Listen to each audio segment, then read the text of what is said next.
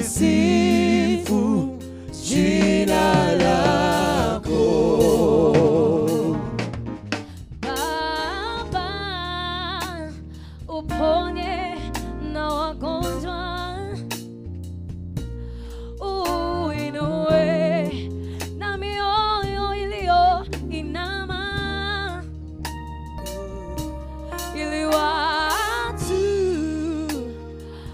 tuone mkono wako, tulisifu jina lako. Baba wa mbinguni, nyosha mkono wako, watu waone, walisifu jina lako. Baba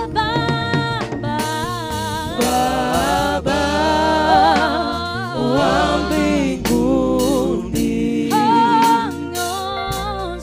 nyosha mkono wako, watu waone,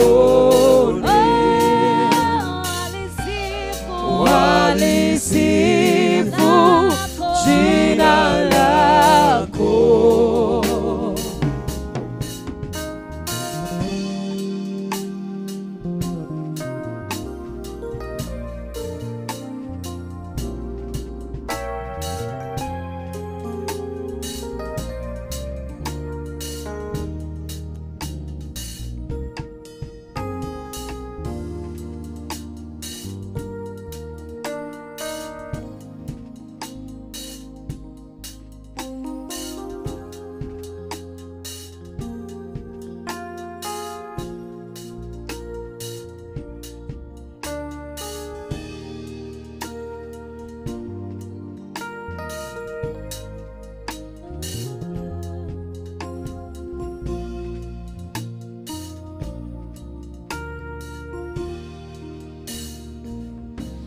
Ni wewe tu Bwana, ni wewe tu,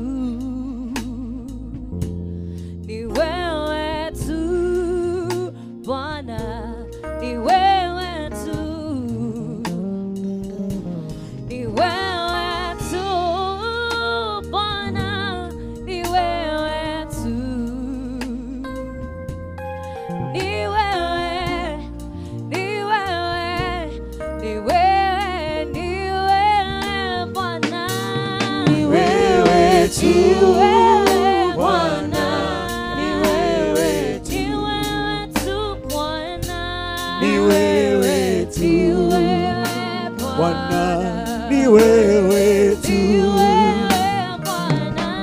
ni wewe tu Bwana, ni wewe tu, ni wewe tu Bwana, ni wewe tu, ni wewe tu Bwana, ni wewe tu, ni wewe tu Bwana, ni wewe tu, ni wewe tu Bwana, ni wewe tu, ni wewe tu Bwana, ni wewe tu, ni wewe tu Bwana, ni wewe tu, utuponyaye, utujalie, ni wewe tu, matendo yako ni makuu sana, oh ni wewe tu, unakanga mioyo yetu, ni wewe Bwana, wewe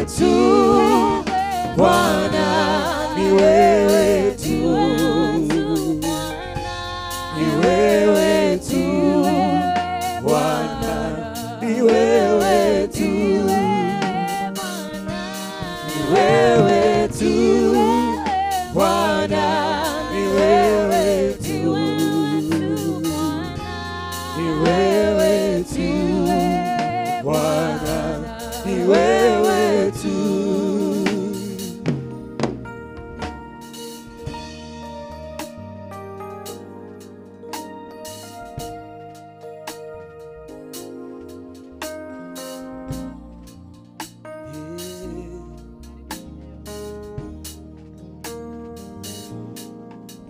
Wewe tu, Bwana wetu ni wewe tu.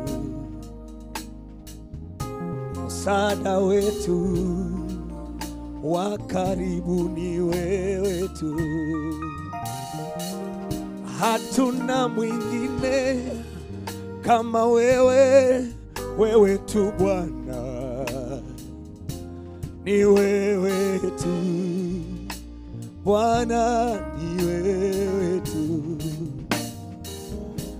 Mtetezi, kimbilio, wewe tu Bwana. Ni wewe tu. Wewe tu, ni wewe Bwana. Ni wewe tu Bwana, ni wewe tu.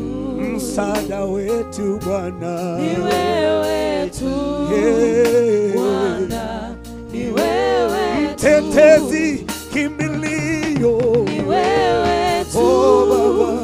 Bwana, ni wewe tu. Ni wewe Bwana wetu. Ni wewe tu. Hallelujah, hallelujah. Ni wewe tu. Tegemeo, kimbilio, ni wewe tu. Bwana, ni wewe tu. Hatuna mwingine Bwana. Ni wewe tu. Baba. Ni wewe. Unatenda mambo ya ajabu kwetu. Ni wewe tu. Twakuabudu Bwana. Ni wewe tu. Ni wewe Bwana. Ni wewe tu. Bwana, ni wewe tu. Kimbilio, mtetezi. Wewe tu. Bwana, ni wewe tu. Ni wewe Bwana. Ni wewe tu. Hallelujah, hallelujah. Ni wewe. Mahali hapa ni wewe Bwana. Ni wewe tu. Bwana, ni wewe tu. Ni wewe Bwana. Ni wewe tu. Baba. Ni wewe. Shuka na nguvu zako. Ni wewe Bwana. Wewe tu. Tunakuhitaji. Bwana, ni wewe tu. Tunakuhitaji jioni ya leo Bwana. Ni wewe tu. Baba. Ni wewe tu. Ni wewe tu, Mungu mwenye uwezo wote, ni wewe Bwana. Ni wewe tu Bwana, ni wewe tu. Uliyemwaga damu yako msalabani kwa ajili ya rafiki zako, ni wewe tu Bwana. Ni wewe tu Bwana. Ni wewe tu Bwana, ni wewe. Ni wewe tu Bwana, ni wewe tu. Ni wewe tu Bwana. Ni wewe tu. Tunakuabudu wewe peke yako Ni wewe tu Bwana. Ni wewe tu. Ni wewe tu. Ni wewe Bwana. Ni wewe tu.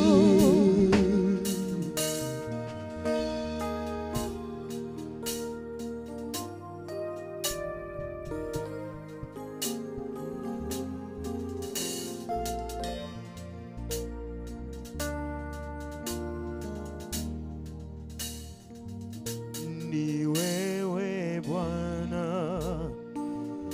Ni wewe Bwana. Ni wewe Bwana. Ni wewe Bwana. Ni wewe Bwana. Ni wewe Bwana. Wa kuabudiwa. Ni wewe Bwana.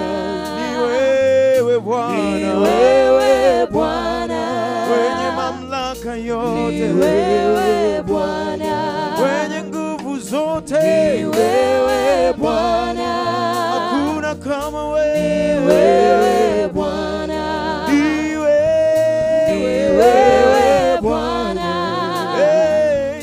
ni wewe Bwana, enzi na mamlaka upewe Bwana, upewe Bwana, upewe Bwana,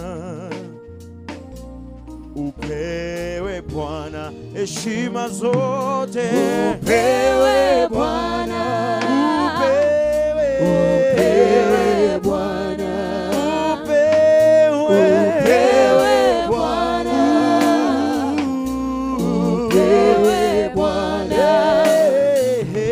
upewe Bwana, upewe Bwana, heshima zote upewe Bwana, upewe Bwana, upewe Bwana, upewe Bwana, oh yeah, upewe Bwana.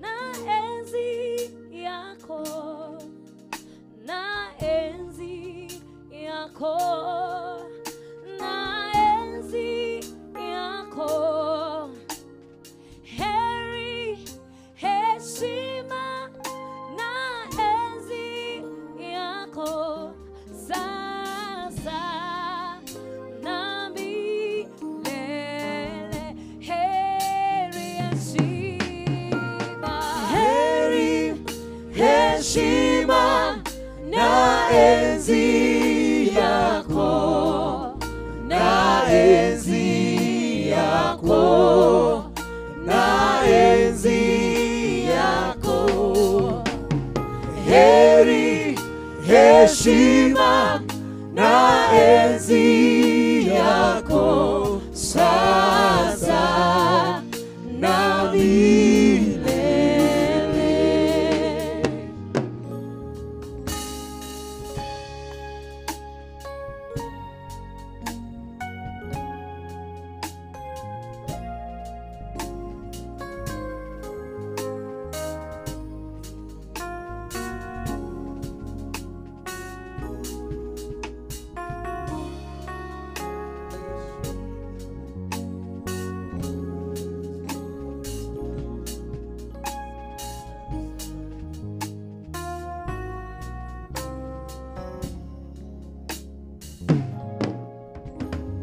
Heri, heshima, na enzi yako, na enzi yako, na enzi yako, heri, heshima, na enzi yako, sasa na milele,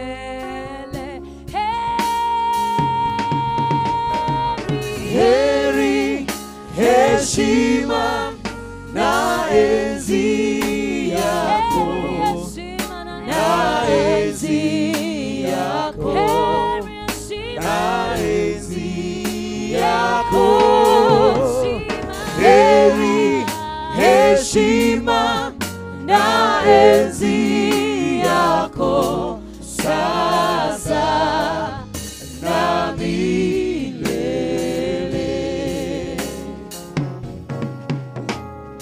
Heri,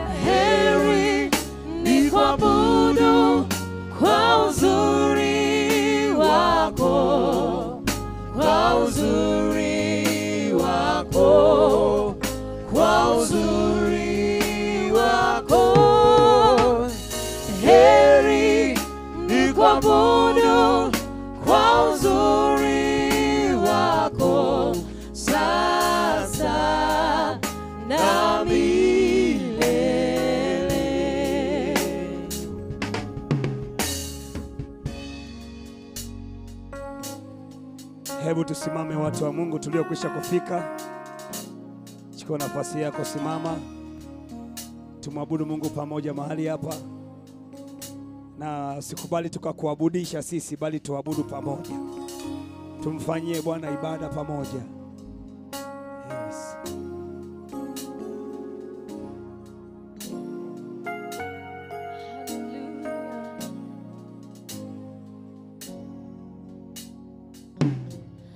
Mungu wetu tunakusifu, Mungu wetu twakuinua, yale uyatendayo ni makuu mno. Fadhili zako ni za milele, haulinganishwi na chochote. Ndiwe uliye mwanzo, tena ni mwisho. Mungu wetu tunakusifu, Mungu wetu twakuinua, yale uyatendayo ni makuu sana. Fadhili zako ni za milele, haulinganishwi na chochote. Ndiwe uliye mwanzo, tena ni mwisho. Unastahili, unastahili Yesu kuabudiwa. Unastahili Yesu kuinuliwa. Unastahili Yesu kupewa sifa.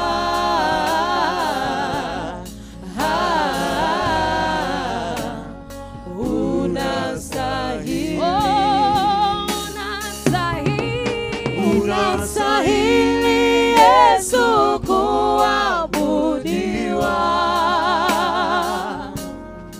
Unastahili Yesu kuinuliwa. Unastahili Yesu kupewa sifa.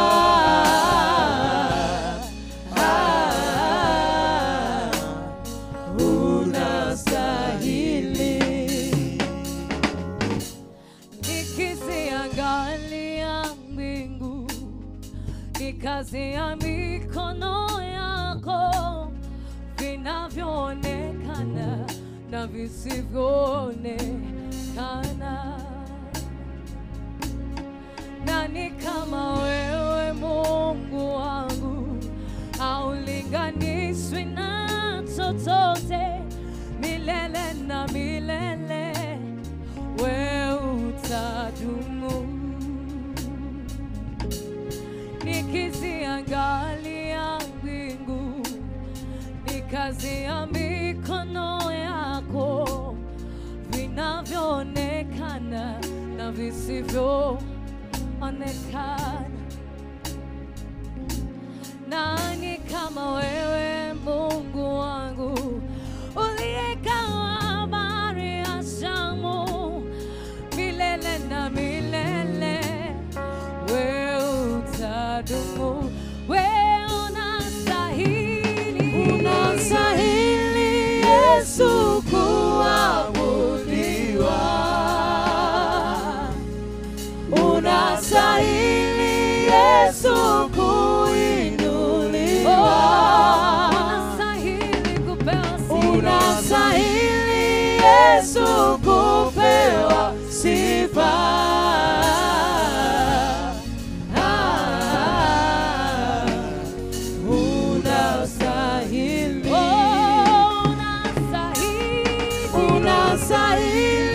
Yesu kuabudiwa. Unastahili Yesu kuinuliwa. Unastahili Yesu kupewa sifa.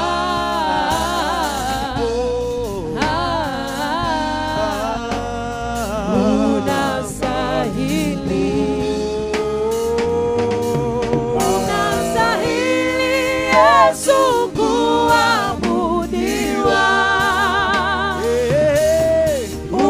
unastahili Yesu kuinuliwa. Bwana wa Bwana, unastahili Yesu kupewa sifa.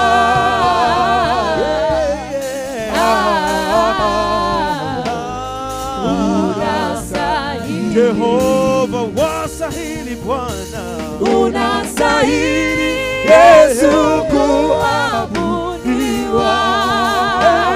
Bwana wa Bwana, unastahili Yesu kuinuliwa. Haleluya, unastahili Yesu kupewa sifa.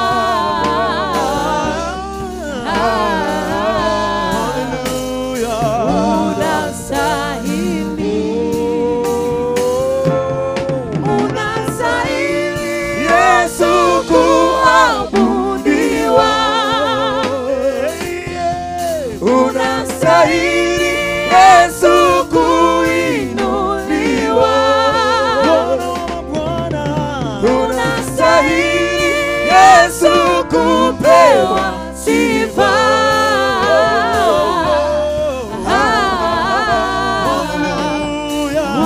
Unastahili. Hakuna kama wewe, unastahili Bwana. Unastahili Yesu kuabudiwa. Unastahili Yesu kuinuliwa. Kama wewe Mwokozi wetu, unastahili Yesu kupewa sifa.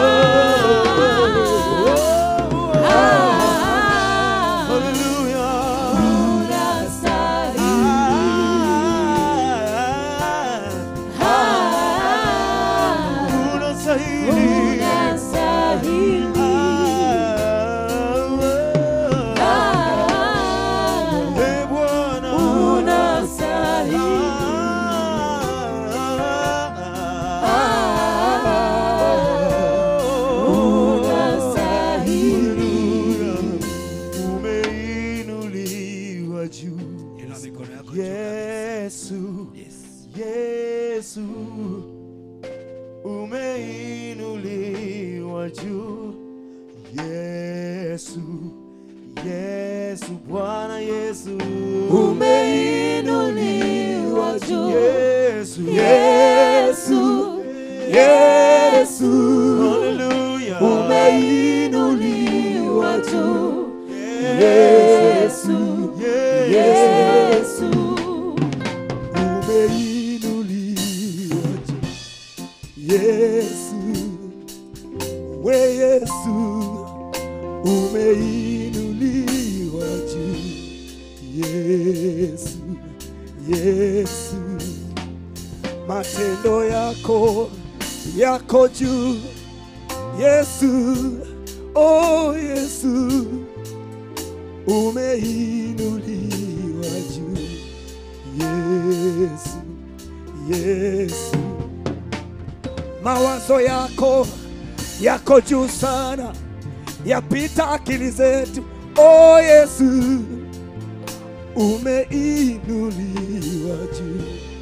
We Yesu, we Yesu, unayotenda hakuna wa kutenda mwingine. Yesu, Yesu, umeinuliwa juu. We Yesu, umeinuliwa juu Bwana, umeinuliwa peke yako. Yesu, Yesu, umeinuliwa.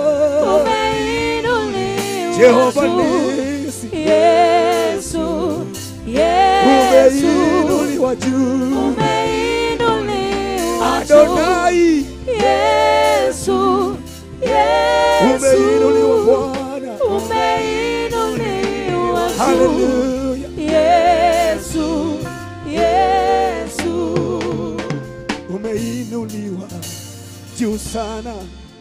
We Bwana, we Bwana, matendo yako yako juu sana.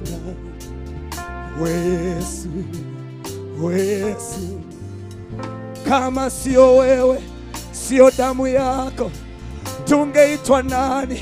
Tungekuwa wapi? Umeinuliwa juu, Yesu, Yesu. Mbinguni wanakuimbia wewe Bwana, duniani tunaungana nao Bwana. Haleluya. Umeinuliwa juu, Yesu, Yesu. Tunakuinua peke yako, mfalme wa falme, Mungu wa miungu, Adonai. Umeinuliwa juu, Yesu, Yesu. Umeinuliwa juu, umeinuliwa juu, Yesu, Yesu, Yesu. peke yako Umeinuliwa, haleluya, Yesu, Yesu. peke yako Yesu, umeinuliwa we juu, Bwana, Yesu, Yesu. umeinuliwa juu, umeinuliwa haleluya, Yesu, Yesu. umeinuliwa juu, Yesu, Yesu, umeinuliwa juu, Bwana Yesu, Yesu. Mtakatifu Bwana, enzi yako ya milele. Mtakatifu Bwana, oh Yahweh, enzi yako ya milele yote. Mtakatifu, Mtakatifu, Bwana, Bwana, enzi yako ya milele yote. Mtakatifu, Mtakatifu, Bwana, Bwana, enzi yako ya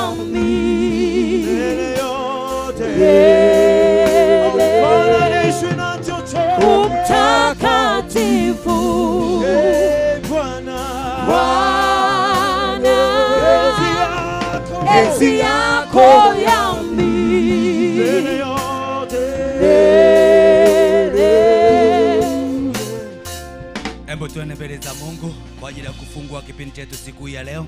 Embo fungua kinywa chako, mwambie tena Bwana Yesu unatamani afanye nini siku ya leo kwenye maisha yako. Fungua kinywa chako, usiache kinywa chako kiache kunena sifa za Mungu aliye hai kwenye madhabahu hii ambayo ametupa kuwepo hapa, ikiwa leo ni siku ya sita ya semina yetu yenye kichwa kinachosema namna ya kushikilia majira na nyakati kimaombi. Baba Mungu mwenye nguvu, katika jina la Yesu Kristo wa Nazareti, watoto wako tunakuja tena madhabahuni pako kwa damu ya Yesu Kristo wa Nazareti, tukiomba Bwana ile nguvu ya uzima ipite tena kwa ajili ya kutusaidia watoto wako. Bwana, tunakuhitaji na uweza wako, tunakuhitaji na nguvu zako. Hatutamani Bwana utuhudumie kama siku ya jana, tunatamani uwepo mpya, upako mpya wa siku hii ya leo. Madam tunaamini huduma ya malaika iko pamoja nasi, tunaamini Roho Mtakatifu yuko pamoja nasi, Mungu Baba na Mwana wako pamoja na sisi. Tunajua jeshi la mbinguni limejipanga upande wetu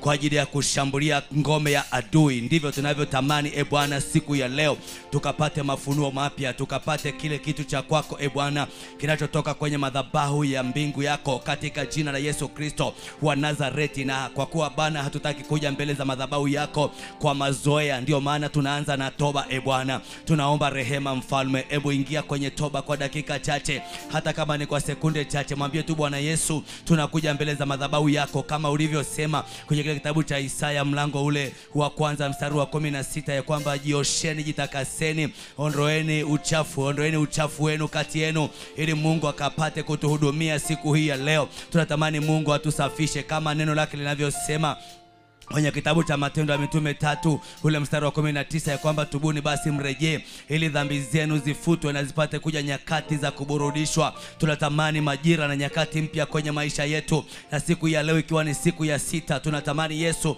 ukatuhudumie tena kwa viwango vipya. Tunatamani ukatuhudumie ule upako wa kuelekea omega, Bwana, ukamiminike katika viwanja hivi, Bwana, ukakamate pande zote, wale malaika wa huduma watande pande zote, kaskazini, kusini, mashariki, magharibi, wakatuhudumia watoto wako mahali hapa jioni ya leo katika jina la Yesu Kristo wa Nazareti. Na ikiwa kuna nguvu zozote za giza ambazo zimejihudhurisha mahali hapa, maana walipo wana wa Mungu shetani naye anakwenda kati yao, tunakwenda kukamata kila nguvu za giza, tunakwenda kukamata kila falme za uharibifu, kila falme za giza, kuziharibu na kuteketeza kila falme hizo kwa jina la Yesu Kristo. Tunaiachilia hiyo damu ya Yesu, tunaiachilia hiyo damu ya Yesu. Hebu iachilie damu ya Yesu, iachilie damu ya Yesu kwenye viwanja hivi, kwenye ardhi ya mahali hapa, kwenye anga la mahali hapa, likawe wazi kwa ajili ya huduma siku hii ya leo. Anga likawe wazi, anga likawe wazi, anga likawe wazi, anga likawe wazi, anga likawe wazi, anga likawe wazi, anga likaachilie zile baraka za semina hii siku hii ya leo, ile package ya leo siku ya leo. Bwana, tunakuomba Yesu usituache, tunakuomba Yesu usitupite. Ninajua ya kwamba wako wasikilizaji wanaotusikiliza kupitia mtandao wa YouTube, kupitia Lumen Ministry Tanzania, lakini huenda wameandika Tumainieli na Namsifu Mbwambo, lakini Baba wamekupata, wanatupata live kabisa katika viwanja hivi. Mungu mtakatifu, hata wale ambao wanatutegea sikio kupitia radio Sauti ya Injili maeneo tofauti tofauti, Bwana, ninajua na wenyewe wanaungana nasi kwenye maombi haya ya toba, wanaungana pamoja nasi Bwana siku hii ya leo kuliadhimisha jina lako, kusema wewe Jehova ni mtakatifu, kusema wewe Mungu ni mtakatifu, kusema wewe ni mtakatifu Jehova, kusema wewe ni mtakatifu. Mbingu zinasema wewe ni mtakatifu, wanyama wanaimba wewe ni mtakatifu, ndege nao wanalisifu jina lako, wote kwa pamoja na wanadamu Bwana wanalimba sifa zako, wanaziimba sifa zako, wanaziimba sifa zako. Tunaimba ni mtakatifu, tunaimba mtakatifu, tunaimba mtakatifu. Wewe ni mtakatifu, wewe ni mtakatifu Jehova, wewe ni mtakatifu wa Israeli, wewe ni mtakatifu wetu, wewe ni mtakatifu wetu, wewe ni mtakatifu wetu. Wewe ambaye unatuwazia yaliyo mema, wewe ambaye ulisema unatuwazia yaliyo mema wala si ya mabaya. Wewe Mungu mtakatifu, wewe ambaye ulisema tutakusudia neno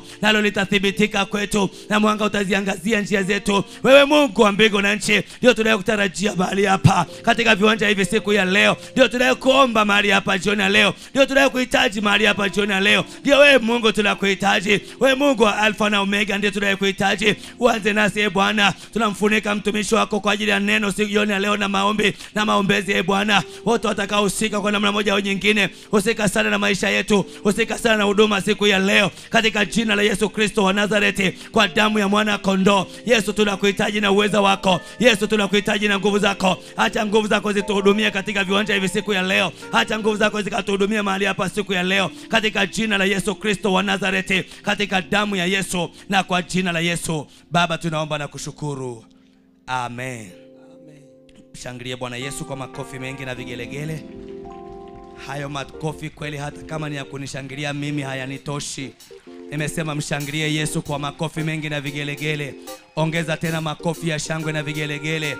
Ongeza tena makofi ya shangwe na vigelegele. Ongeza tena makofi ya shangwe na vigelegele. Siku hii ya leo ikiwa ni siku ya sita, tunaelekea mwishoni kabisa mwa semina yetu yenye kichwa kinachosema namna ya kushikilia majira na nyakati kimaombi. Niombe unisaidie kugeuka nyuma, mbele, kulia, kushoto. Msalimie jirani yako, karibishe tena kwenye huduma siku hii ya leo. Mwambie Yesu anakupenda sana na ndio maana umeweza kufika mahali hapa. Kwa hiyo sasa ninakuomba weka mawazo yako kwenye huduma hii siku ya leo. Weka mawazo yako madhabahuni ili tuweze kumtumikia Mungu pamoja. Bwana Yesu asifiwe. Haleluya. Haleluya tena. Wakati kizazi kipya anajiandaa kwa ajili ya kuja kumwimbia Mungu, na leo tunaalia pia wale wanaoimba Kiebrania nao wenyewe watapata nafasi ya kumtumikia Mungu.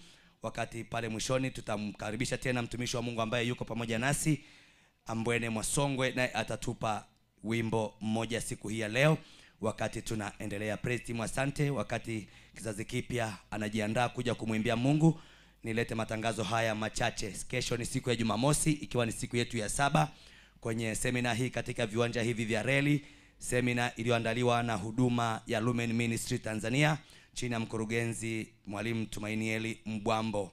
Sasa siku ya kesho ni siku ya Jumamosi, na kama tulivyotangaza kutakuwa na maombi maalum kabisa kwa ajili ya wanafunzi wa madarasa yale ya mitihani ya kitaifa mwaka huu, lakini hatujawakataza wanafunzi wengine kuhudhuria. Kwa hiyo kama una mtoto wa la pili, la tatu, la tano, la sita, form 1, form 3, form 5, wewe waambie waje. Tutaomba wote kwa ajili yao. Bwana Yesu asifiwe. Bwana Yesu asifiwe sana. Kumbuka matangazo haya yanasikika mubashara kabisa kupitia Radio Sauti ya Injili 92.3 Moshi vijijini, Moshi mjini na kule Taveta Kenya, lakini 96.1 Arusha mjini, Karatu, Mtoambu na kule Sanyaju, 96.5 Tanga na Pemba, 99.9 Morogoro, Zanzibar na Pwani, 96.3 Rombo, Manyara, Kibaha, Kiteto ni 102.9. 102.9 pia ni Dodoma, Kongwa, Kondoa na Mpwapwa. 100.3 Same na Mwanga. 102.6 ni kule Lushoto na Mlalo, Tanga. Ni kutajie pia wewe ambaye unapenda kushirikisha hitaji lako pamoja na sadaka yako kuungana nasi katika semina hii.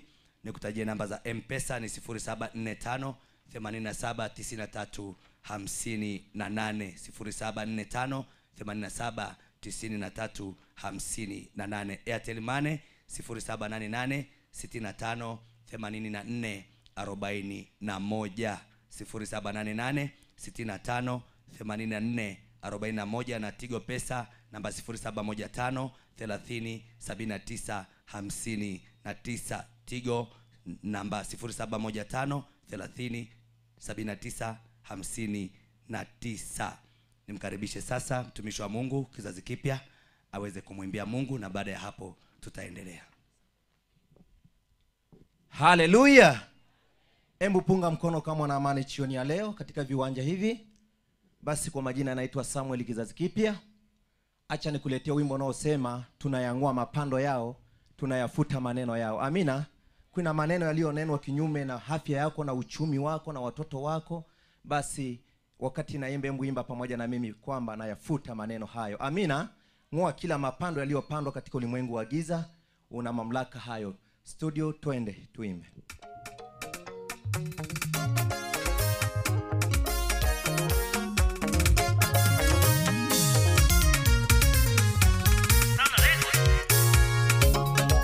Yes. Nayang'oa mapando yao, nayang'oa mapando yao, waliopanda ninayang'oa, waliopanda ninayang'oa, nayafuta maneno yao, nayafuta maneno yao, walionena ninayafuta, walionena ninayafuta, nayafuta maneno yao. Shakilia Bwana. Nayafuta maneno yao, walionena ninayafuta, walionena ninayafuta, nayafuta maneno yao, nayafuta maneno yao, walionena ninayafuta, walionena ninayafuta. Haleluya.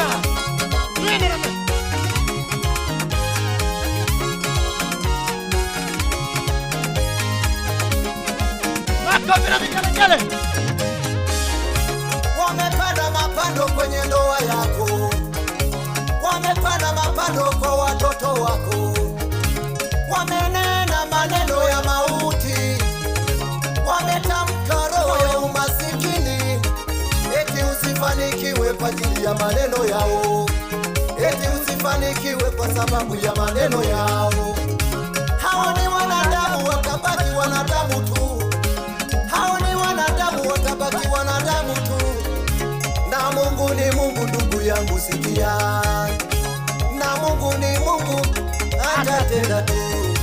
Ndugu simama, uyafute maneno yao, uyafute maneno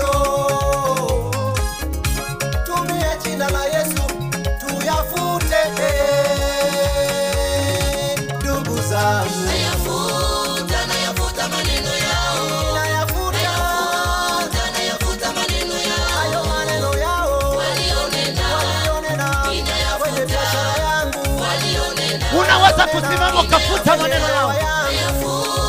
Nayafuta maneno yao. Nayafuta maneno yao. Walionena kwa watoto wangu. Ninayafuta kwenye biashara yangu. Walionena ninayafuta.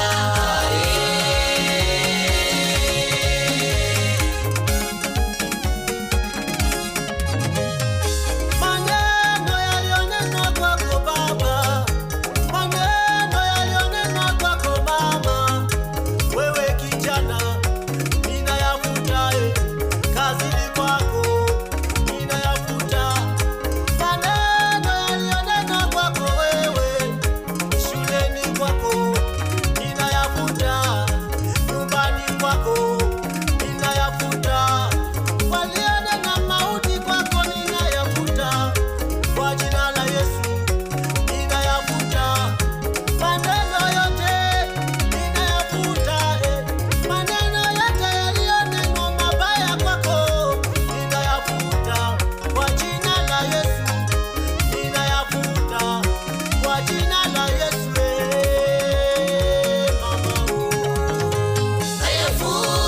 Nayafuta maneno yao, nayafuta maneno yao kwenye afya yako, walionena ofisini kwako, ninayafuta kwenye huduma yako, walionena maneno mabaya, ninayafuta maneno yao kwa jina la Yesu, nayafuta maneno yao, maneno mabaya yaliyonenwa juu yako, nayafuta walionena, nayafuta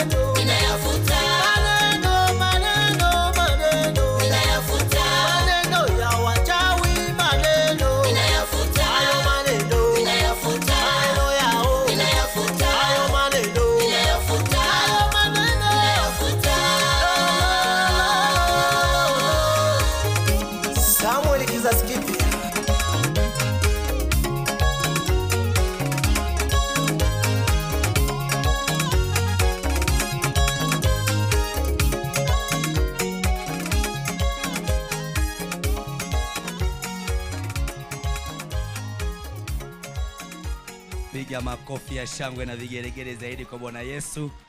Anaondoka namna hiyo hewani, anaitwa Samuel kizazi kipya. Kwa hiyo niwakaribishe sasa Alia kwa dakika chache tafadhali, kama mpo tayari. Kama hampo tayari basi mniambie ili tuweze kuendelea na ratiba nyingine. Naona wanakuja. Kwa niendelee kukujulisha kwamba tuko hewani kupitia Radio Sauti ya Injili inayorusha matangazo yake yakitokea hapa katika viwanja vya reli jijini Arusha. Lakini usisahau online radio, andika tu BMEDIA.org. Lakini usisahau pia kwenda kwenye mtandao wa YouTube, tutapata kupitia Lumen Ministry Tanzania, Lumen Ministry Tanzania, au andika Tumainieli na Namsifu Mbwambo, utatupata live kabisa katika viwanja hivi vya reli jijini Arusha.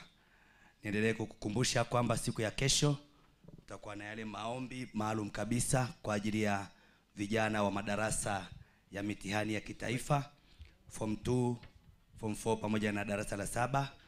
Na kesho asubuhi pia saa 12 maombi yanaendelea hapa kwa ajili ya kuombea semina, lakini pia kuombea mambo binafsi. Kwa hiyo usikose kesho asubuhi saa 12 mpaka saa 1.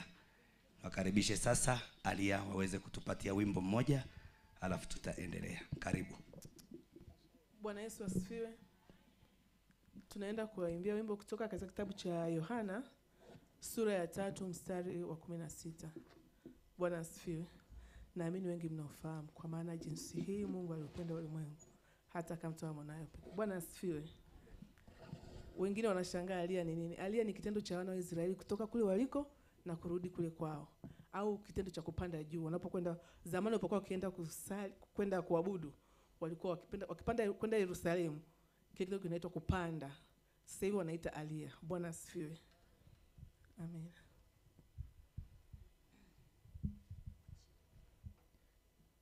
Kiko ahav Elohim et haolam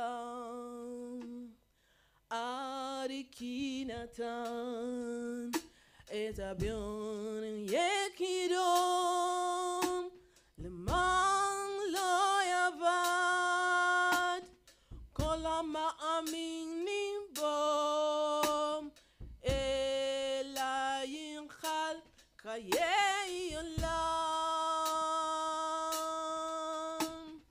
Kiko ahav Elohim et haolam ad kinatan et obyo yechido lo malo yavad kol manil milbo elai chal chayei olam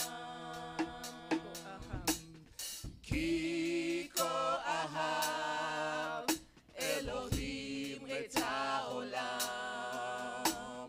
ad kinatam et habyo yechido lo malo yavad kol ma'amin milbo elai chal kayei olam Hallelujah. Hallelujah, hallelujah, hallelujah, hallelujah, amen. Hallelujah, hallelujah, hallelujah, amen. Hallelujah.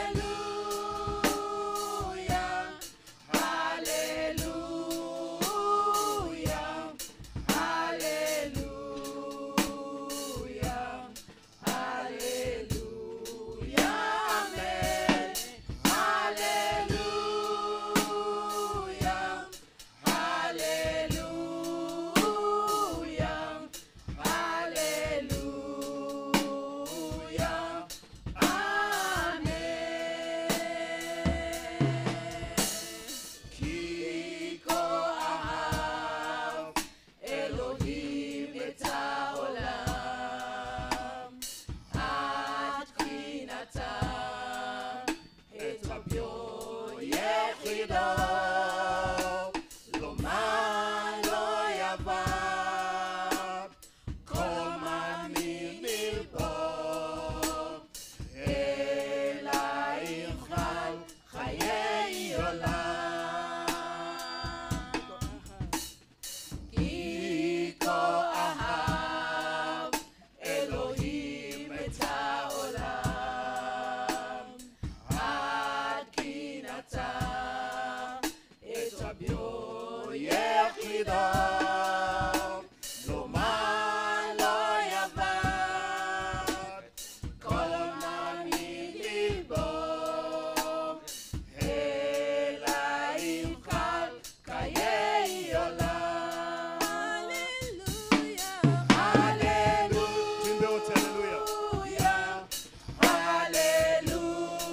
Hallelujah, hallelujah, hallelujah, amen. Hallelujah, hallelujah, hallelujah, amen. Piga makofi ya shangwe na vigelegele vingi. Hao wanaitwa Alia Group wanaimba Kiebrania. Wanaimba Kiebrania. Ninajua na wewe siku moja kuna siku utakielewa tu vizuri, usiwe na mashaka. Bwana Yesu asifiwe sana.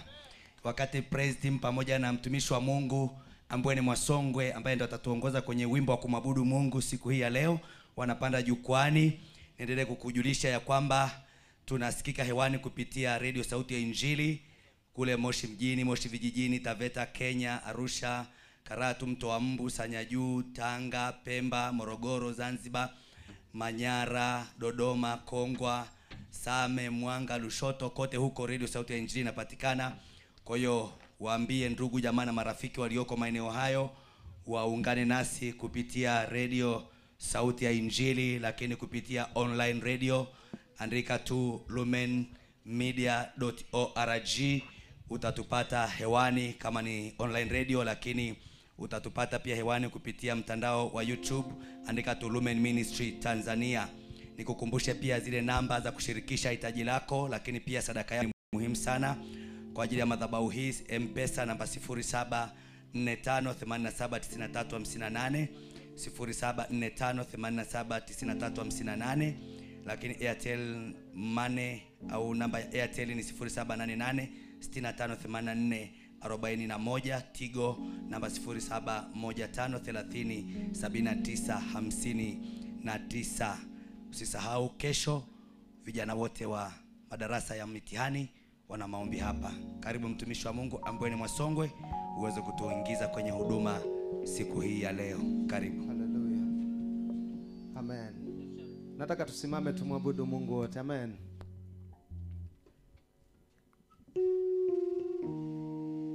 Ni wimbo rahisi. Tumwambie Yesu wewe ni simba. Haleluya.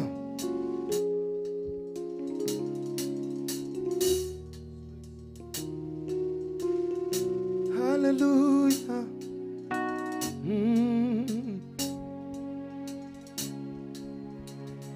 Wewe ni jiwe, wewe jabali, wewe ni simba unguruma. Wewe ni Mungu mkuu, mwalimu mkuu, kuhani mkuu. Yesu wewe ni jiwe, wewe ni jiwe, wewe jabali, wewe ni simba unguruma. Wewe ni jiwe, wewe ni jiwe, wewe jabali, wewe ni simba unguruma. Wewe ni Mungu mkuu, wewe ni Mungu mkuu, mwalimu mkuu, kuhani mkuu. Yesu wewe ni Mungu, wewe ni Mungu mkuu, mwalimu mkuu, kuhani mkuu. Yesu unguruma, unguruma. Haleluya. Unguruma, unguruma Bwana. Haleluya. Unguruma Yesu. Unguruma, unguruma Bwana. Unguruma. Haleluya. Unguruma. Haleluya. Wewe ni jibu juu ya maswali, wewe umande penye ukame. Wewe ni dawa, dawa ya moyo, wewe ni mvua ya baraka. Wewe ni neno la kuokoa, wewe ni neno la kuonya. Ulituma neno kutuokoa, ulituma neno kutuponya. Wewe ni jiwe, wewe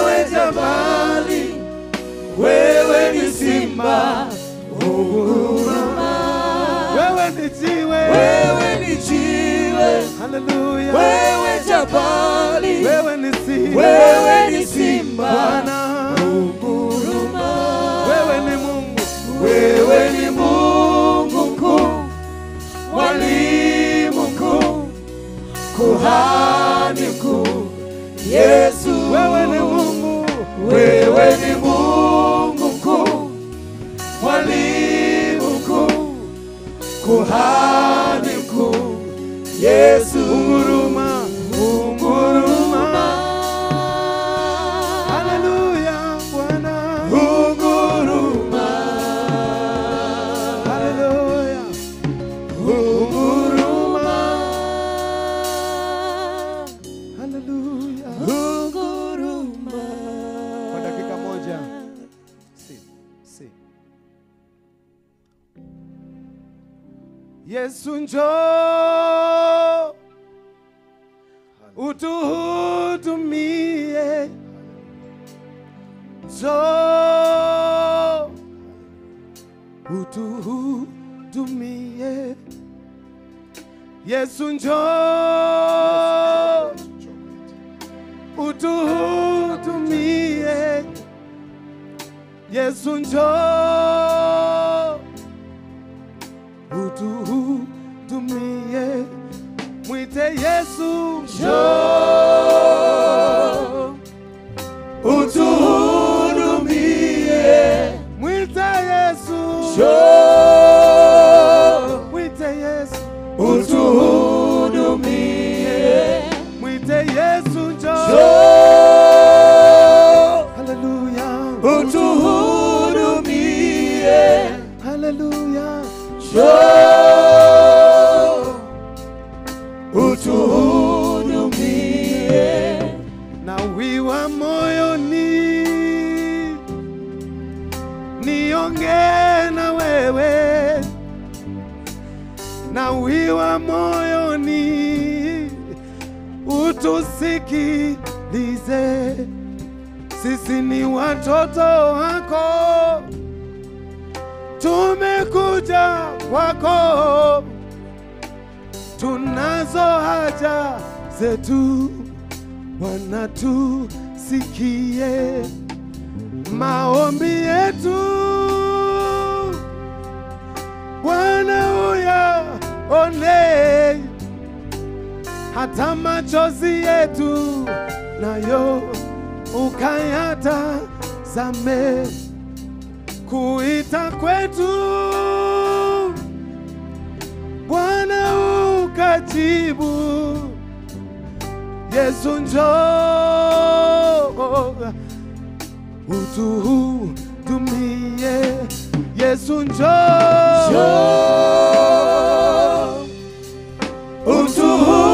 Utuhudumie, Yesu njoo. njoo Haleluya, utuhudumie. haleluya. Kwenye uwepo wa Mungu ukimwambia Yesu njoo katikati ya viwanja hivi, njoo katikati ya Tanzania, njoo katikati ya Arusha, njoo katikati ya kanisa la Arusha na utuhurumie. Baba, katika jina la Yesu Kristo wa Nazareti muli hai, sante kwa uaminifu wako, sante kwa ajili ya jina la Yesu, sante kwa ajili ya damu ya Yesu, sante kwa ajili ya upendo wako. Tuko mbele zako Bwana, tuko mbele za kiti chako cha neema na rehema. Kwa damu ya Yesu Kristo tunakuita Yesu, njoo, njoo katikati yetu, njoo tuhurumie. Walikuita wengi ukawaponya, nasi leo tunakuita jioni ya leo. Tunakuita maana tu wahitaji, tunakuita maana tuna kiu, tunakuita maana tuna njaa, tunakuita maana tunakupenda. Njoo katikati yetu, njoo kutane na sisi, njoo utuhurumie, njoo utuokoe, njoo utuponye, njoo tusamehe, njoo Bwana, maana huruma yako tunahitaji jioni ya leo, upendo wako tunahitaji jioni ya leo, rehema zako tunazihitaji jioni ya leo. Wewe ni mchungaji mwema, hautatutupa tena. Katika siku hii ya leo tunakuhitaji wewe na nguvu zako. Kama Tanzania tunakuhitaji wewe, kwa taifa letu tunakuhitaji wewe, kwenye mkoa wa Arusha tunakuhitaji wewe, kwa makabila yote 122 yaliyoko Tanzania tunakuhitaji wewe, kwenye mikoa yetu yote. Tunakuhitaji wewe kwenye wilaya zetu, tunakuhitaji wewe, maana pasipo wewe sisi hatuwezi neno lolote. Maana umetuambia tukutafute wewe na nguvu zako, nasi tunakutafuta na nguvu zako ili uweze kutusaidia. Karibu Yesu katikati yetu, ujidhihirishe kwenye neno, kwenye tendo, uonekane Bwana, katika jina la Yesu na kwa damu ya Yesu, na watu wote waseme amen. Wangapi wana sadaka zao wanatamani kuzitoa mbele za Bwana jioni ya leo? Sadaka yako ni agano lako na Mungu. Sadaka yako inakumbukwa mbele za Bwana daima. Na kesho tutakuwa na sadaka ya shukrani, kumshukuru Mungu kwa upendo wake. Kwa hiyo najua kwamba wana bahasha, watakapopita pokea bahasha yako kwa ajili ya kesho, sadaka ya shukrani. Tumshukuru Mungu kwa namna alivyoachilia neno hili na namna ambavyo Mungu ametupa neema ya kuwepo kwenye viwanja hivi, na tuna mambo mengi ya kumshukuru Mungu kesho. Kwa hiyo ni muhimu sana kuwa na bahasha yako, maana kesho sadaka tutatoa kwa njia ya bahasha. Tumshukuru Mungu pamoja. Funika macho yako, niombe kwa ajili ya sadaka yako unayotamani kutoa jioni ya leo. Baba, katika jina la Yesu na kwa damu ya Yesu, asante kwa ajili ya upendo wako, asante kwa ajili ya rehema zako. Fadhili zako ni za milele, uaminifu wako ni ngao na kigao. Watazame watoto wako wako mbele zako jioni ya leo. Hawajaja mikono mitupu, wamekuja na sadaka zao, wamekuja na mioyo yao, wamekuja na nafsi zao, lakini wamekuja na mawazo yao. Bwana, zitazame hizo sadaka wanazozitoa sasa, ukafungue malango ya mbinguni, malango ya baraka, ukawamwagie baraka kwa kipimo cha kushindiliwa na kusukwasukwa na hatimaye kumwagika. Asante kwa ajili ya pendo lako na asante kwa ajili ya rehema zako, maana kila anayekutolea Bwana utambariki. Utambariki anapoingia, utambariki anapotoka, utabariki kazi za mashamba, utabariki kazi za biashara za kila namna. Katika jina la Yesu utainua huduma, utainua vipawa. Katika jina la Yesu utakumbuka watoto wake mahali popote walipo. Katika jina la Yesu na kwa damu ya Yesu, na watu wote waseme amen. Kwa haraka kidogo, wakati waimbaji wanatuletea wimbo mwingine. Baada ya hapo nitaachia maombi kwa ajili ya vijana.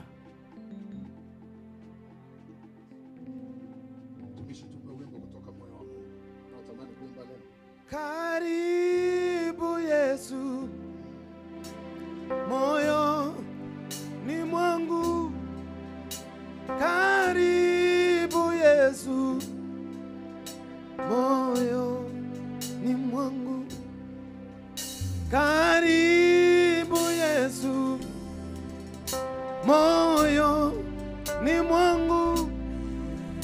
Karibu Yesu, moyo ni mwangu. Karibu, karibu Yesu, karibu moyo ni mwangu. Karibu, karibu Yesu, karibu moyo ni mwangu. Karibu Yesu, karibu Yesu, karibu Yesu, moyo ni mwangu. Karibu Bwana, karibu Yesu, karibu moyo ni mwangu. Karibu Yesu, moyo ni mwangu. Karibu Bwana, useme nami. Moyo wangu natamani kusema na wewe. Karibu Bwana, moyoni. Karibu Yesu, karibu Yesu, karibu moyoni mwangu. Karibu Yesu, karibu Yesu, karibu moyoni mwangu. Karibu Yesu, karibu Yesu, karibu Yesu moyoni mwangu. Karibu Bwana, karibu Yesu,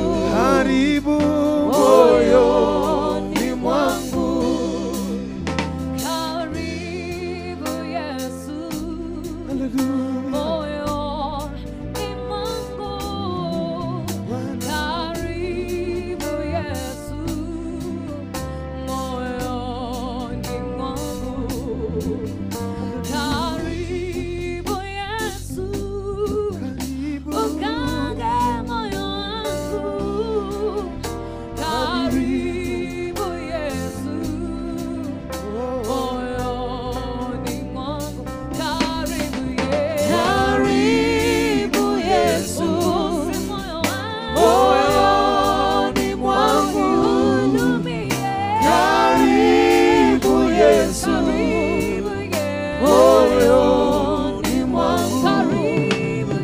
Karibu Yesu, moyoni mwangu.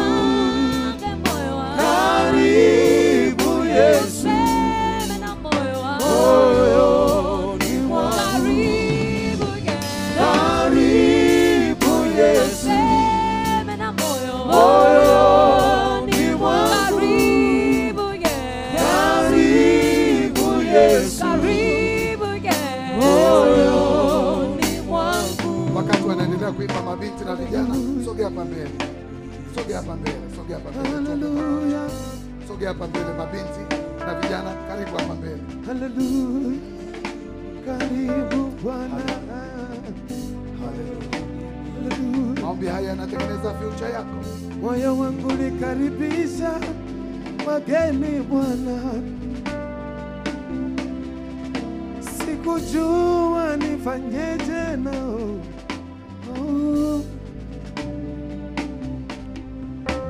Nilikosa amani moyoni Bwana. Nilikosa msaada wowote.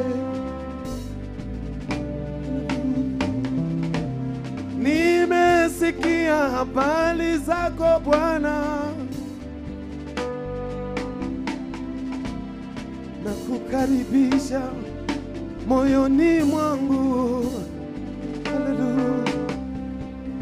Karibu Bwana, moyoni mwangu.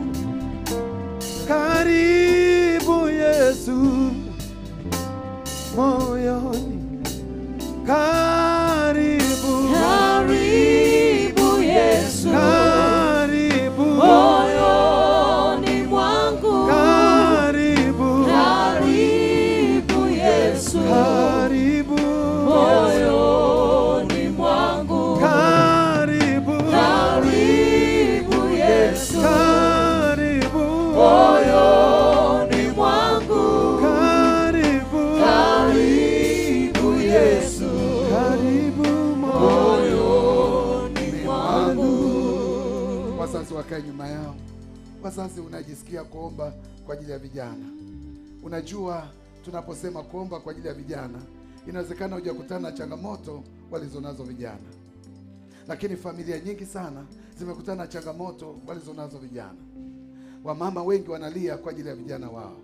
Wengine wanalia kwa sababu vijana wao wamegeuka kuwa teja, wanakula madawa ya kulevya na maisha yameharibika. Wengine wanalia kwa sababu vijana wao wameingia kwenye ukahaba. Wengine wanalia kwa sababu ya ulevi uliopitiliza kwa vijana wao. Wengine wanalia kwa sababu vijana wao hawataki kufanya kazi. Wengine wanalia kwa sababu vijana wao hawataki kurudi nyumbani. Kwa hiyo kila mzazi ana mzigo kwa ajili ya mtoto wake. Ni Mungu peke yake anayeweza kuingilia na kuwasaidia vijana. Na Biblia inasema hakuna awezaye kulea, bali watoto wetu watafundishwa na Bwana. Kwa unapokaa nyuma yao, unaomba ili roho ya kufundishwa ikae juu ya watoto wetu. Lakini unajua kwamba watoto wetu wana changamoto kubwa wanazopitia. Hawana ajira, wanatafuta kazi, hawajapata kazi, na kazi hazipo. Kwa hiyo tunahitaji Mungu afungue mlango ili wapate kazi, kila mmoja kwa taaluma yake. Lakini wengine wanahitaji kusoma, hawana uwezo, hawana watu wa kuwalipia ada. Mungu afungue mlango. Lakini wengine wanapita kwenye changamoto mbalimbali. Kwa vijana wamelemewa na mambo mazito, wana mambo kwenye mioyo yao.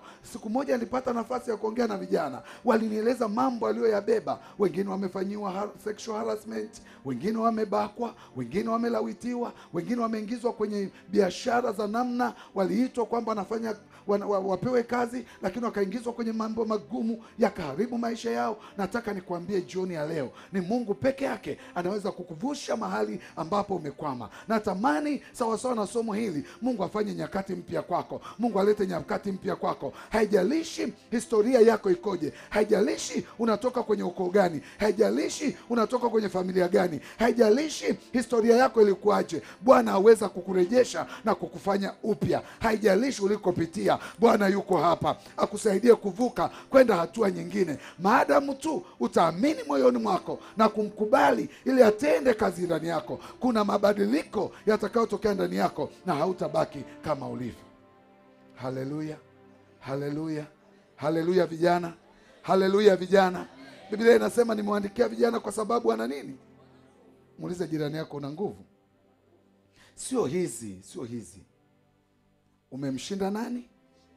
Muulize, umemshinda shetani? Anasemaje? Ana uhakika? Ana uhakika? Anasema nimewaandikia vijana maana wana nguvu, nao wamemshinda shetani. Lakini kuna kitu natamani moyoni mwangu. Mimi mtumishi jana alituambia aliokoka akiwa na miaka 12. Muangalieni leo. Kama aliokoka akiwa na miaka 12, maana yake maisha yake yote ametembea na Yesu. Mimi niliokoka nikiwa na miaka 16. Sijapata hasara, niko na Yesu mpaka leo. Kwa hiyo hata wewe unaweza. Nina mke mzuri, nina watoto, nina kila kitu. Kuna watu wanasema ngoja kwanza nipate ndipo niokoke. Kabla hujapata utapatwa. Unajua kuna kupata na kupatwa. Haleluya. Lakini ulimwengu tulioko leo kuna shida nyingi. Simba ameachama, anataka mtu mmoja tu ammeze. Dunia inawatazama, inawaonea wivu. Kingine kinachotuharibu, mgeuke jirani yako mwambie mitandao ya kijamii. Wangapi wako Easter? Wangapi wako Easter? Wangapi wako Facebook? FB? Wangapi wako FB? Mbona mnaangalia chini? Unaangalia vitu gani huko? Vitu gani unaviangalia huko? Vinaharibu nafsi zetu, vinaharibu maisha yetu. Hivyo vyote mitandao ya jamii haina ukweli.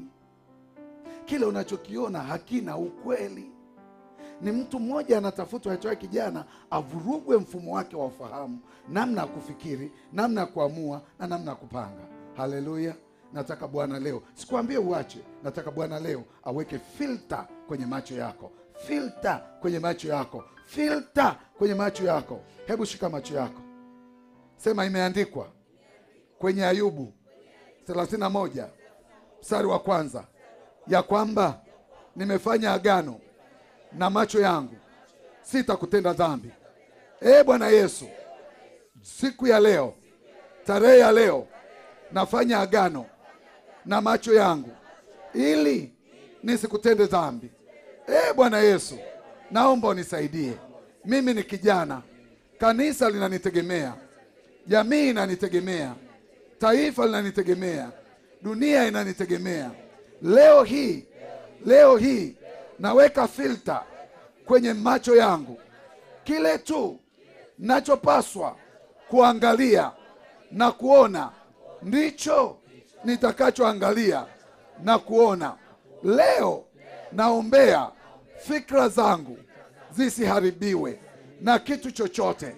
Leo naombea milango 5 ya fahamu kuanzia leo isiharibiwe na kitu chochote. Roho Mtakatifu, pasipo wewe mimi siwezi. Ninakuhitaji na nguvu zako na uweza wako. Ninakuhitaji unitetee, na kuhitaji unipiganie, na kuhitaji uniongoze, maana kwa nguvu zangu siwezi, nitashindwa. Lakini Yesu ukikaa ndani yangu nayaweza mambo yote kwake anitiaye nguvu. Leo ninafanya agano la pili kwamba roho ya kumcha Bwana ikae ndani yangu, roho ya kumpenda Mungu ikae ndani yangu, roho ya maombi ikae ndani yangu, utulivu ukae ndani yangu, hekima ikae ndani yangu, maarifa yakae ndani yangu.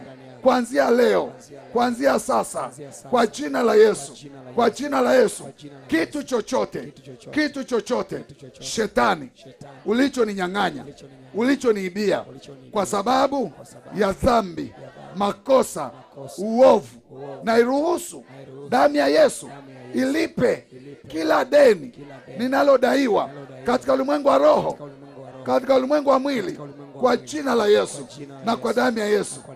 Bwana Yesu, kuokoka ni haki yangu. Kuokoka ni haki yangu, na kuruhusu ingia ndani yangu, uwe Bwana na Mwokozi wa maisha yangu.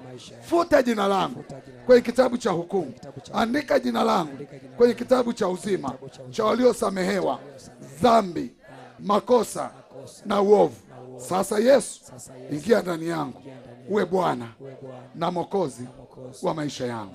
Asante Yesu kwa uaminifu wako. Sasa sikia, kuna kitu unatamani kumwambia Mungu jioni ya leo. Umesamehewa, umekombolewa, umefanya agano la kumcha Bwana, umefanya agano na macho yako. Kuna kitu unatamani Mungu akufungulie mlango, maana haya ni majira mapya kwako. Kwa sala hii uliopokea, Yesu ameingia ndani ya moyo wako, ameingia ndani ya maisha yako. Kwa hiyo una haki ya kuendea kiti cha neema na rehema na kuomba jambo lolote katika jina la Yesu, na hilo Baba wa mbinguni atalifanya. Hebu tuende mbele za Bwana. Baba, katika jina la Yesu Kristo wa Nazareti mli hai, sante kwa uaminifu wako, sante kwa ukuu wako, sante kwa uweza wako, sante kwa ajili ya jina la Yesu, sante kwa ajili ya damu ya Yesu, sante kwa ajili ya mkono wako wenye nguvu, katika jina la Yesu, katika jina la Yesu na kwa damu ya Yesu, katika jina la Yesu na kwa damu ya Yesu, katika jina la Yesu na kwa damu ya Yesu, katika jina la Yesu na kwa damu ya Yesu. Mkono wako wenye nguvu, mkono wako mtakatifu. Omba, omba, omba. Kuna wengine wamenyamaza. Omba, omba, omba. Kushikilia baba, kushikilia rabakosika, kushikilia rabakosika, kushikilia rabakosika. Endelea, endelea, endelea, endelea, endelea, endelea, endelea, endelea, endelea, endelea, endelea, endelea, endelea, endelea. Nazareti, katika jina la Yesu Kristo wa Nazareti, kila roho ya uharibifu iliyoachiliwa ndani ya hawa vijana, tunanyunyiza damu ya Yesu Kristo, tunaondoa uharibifu kuanzia sasa katika jina la Yesu Kristo, katika jina la Yesu. Wazazi, omba huko nyuma. Kwa damu ya Yesu Kristo tunaachilia damu ya Yesu, tunang'oa kila uharibifu kwa jina la Yesu kwenye fikra za watu hawa, kwa damu ya Yesu Kristo, kwa damu ya Yesu Kristo. Kila aina ya uharibifu tunang'oa ndani yao, achia fikra zao kwa damu ya Yesu Kristo. Pando lolote la adui lililopandikizwa ndani yao, elimu yoyote isiyo sahihi iliyopandikizwa ndani ya fikra zao, tunang'oa kwa damu ya Yesu, kwa damu ya Yesu. Kila uharibifu, elimu ya kipepo iliyopandikizwa ndani yao ikaharibu fikra zao, kwa jina la Yesu, toka, achia, achia, toka, toka, toka. Naachilia damu ya Yesu, naachilia damu ya Yesu, naachilia damu ya Yesu, naachilia damu ya Yesu, naachilia damu ya Yesu kuanzia muda huu, kwa jina la Yesu. Toka, achia, achia, toka, toka, toka. Roho zote za uharibifu kwenye fikra zao, toka, toka, toka, toka. Na ng'oa ndani ya nafsi zao, na ng'oa ndani ya nafsi zao. Wa uharibifu, wa uharibifu, wa uharibifu. Omba, usikubali kunyamaza, usikubali kunyamaza. Omba, omba, omba, ndio. Omba, omba kwa jina la Yesu. Hilo agano la kurithi la kifamilia iliyokamata ufahamu wako, kwa damu ya Yesu, kwa damu ya Yesu, toka na vunja hilo agano la kurithi lilokamata ufahamu wako, kwa damu ya Yesu Kristo. Toka, achia, achia, toka, toka, toka. Achia maisha yao, achia fahamu zao, na iamuru ya madhabahu kwa damu ya Yesu iliyotuma uharibifu kwenye fikra zao. Toka, achia, achia, toka, toka, toka. Rapokosika kandorobokosira rapokoria saka, kwa damu ya Yesu Kristo, kwa damu ya Yesu Kristo. Nanyunyiza damu ya Yesu, nanyunyiza damu ya Yesu, nanyunyiza damu ya Yesu, nanyunyiza damu ya Yesu, nanyunyiza damu ya Yesu, nanyunyiza damu ya Yesu. Achia, achia, achia, achia kwenye nafsi zao. Naachia damu ya Yesu, naachia damu ya Yesu, naachia damu ya Yesu, naachia damu ya Yesu kwenye mawazo, kwenye fikra, kwenye mioyo yao, kwa jina la Yesu na kwa damu ya Yesu. Mamlaka za giza, falme za giza, mapepo wabaya kwenye ulimwengu wa roho, kwa jina la Yesu na kwa damu ya Yesu, kwa jina la Yesu na kwa damu ya Yesu. Acha hiyo damu inene mema, acha hiyo damu inene msamaha, acha hiyo damu inene ukombozi, katika jina la Yesu. Sema neno kidogo kwa ajili yao. Amen. Bwana Yesu asifiwe. Kwa sababu wote ni vijana na tumepita huko pia tukiwa bado vijana, lakini tukiwa tumemshika Mungu.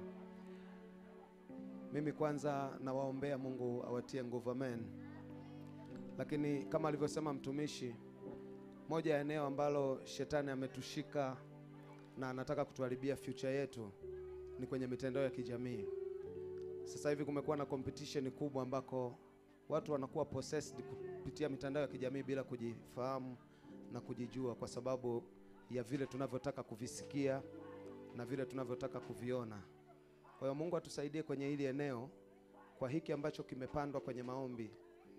Na muomba Mungu sisi tukawe mbegu, tusiwe mavuno. Amen. Mbegu kwa maana ya kwamba tukawe chachu kwa nchi nzima, kwa hiki ambacho tumekipokea katika madhabahu hii, tukasaidie na vijana wengine. Amen. Amen. Kwa hiyo sina mengi ya kusema zaidi ya kusema Mungu atusaidie, hasa kwenye masuala ya mitandao ya kijamii. Wengine tumeingia huko na tumekuwa tukipambana. Wale wanaoweza kuona posti zetu, mara nyingi tumeamua kuutumia ujana wetu hata huko pia kwenye mitandao, kwa sababu tukiacha basi wote tunabebwa kwenye mkumbo mmoja. Lakini tunazo karama. Kama mimi ni mwimbaji, natakiwa kutumika kwenye eneo langu kwenye hiyo mitandao ili kuwasaidia waimbaji. Kama ni mwalimu, niwasaidie wengine. Kama ni mwinjilisti, niwasaidie wengine. Kwa tunaweza tukaitumia pia kwa ajili ya utukufu wa Mungu. Amen. Amen. Lakini tukiwa wasikilizaji na kutaka kusoma au kuhudumiwa na watu wengine, kama alivyosema, tunaweza tukapatwa huko, na tukipatwa hali yetu tazidi kuwa mbaya. Lakini Mungu ni mwaminifu, na amina atatusaidia. Mungu awabariki sana. Amen. Mshangilie Bwana, mshangilie Bwana. Taratibu kwenye kiti ukakae. Uwe mbalozi mzuri kwa mwingine. Hebu na ukawe ushuhuda. Na ukawe ushuhuda. Asanteni waimbaji. Ninamshukuru Mungu kwamba amekuwa mwaminifu kwetu. Ametembea na sisi kwa siku hizi. Tumebakiza kesho na Jumapili. Tunashukuru Radio Sauti ya Injili ambao wako live, wanaotusikiliza mahali na mahali. Semina imekuwa baraka sana, kwa sababu tunapata jumbe mbalimbali kutoka sehemu ambazo sikutegemea. Kule Chalinze wanatusikiliza, wamekuwa kituma message. Kuna watu wamejikusanya pale Chalinze, wametuni Radio Sauti ya Injili na wanatusikiliza. Wanasema wako 50 wanatusikiliza.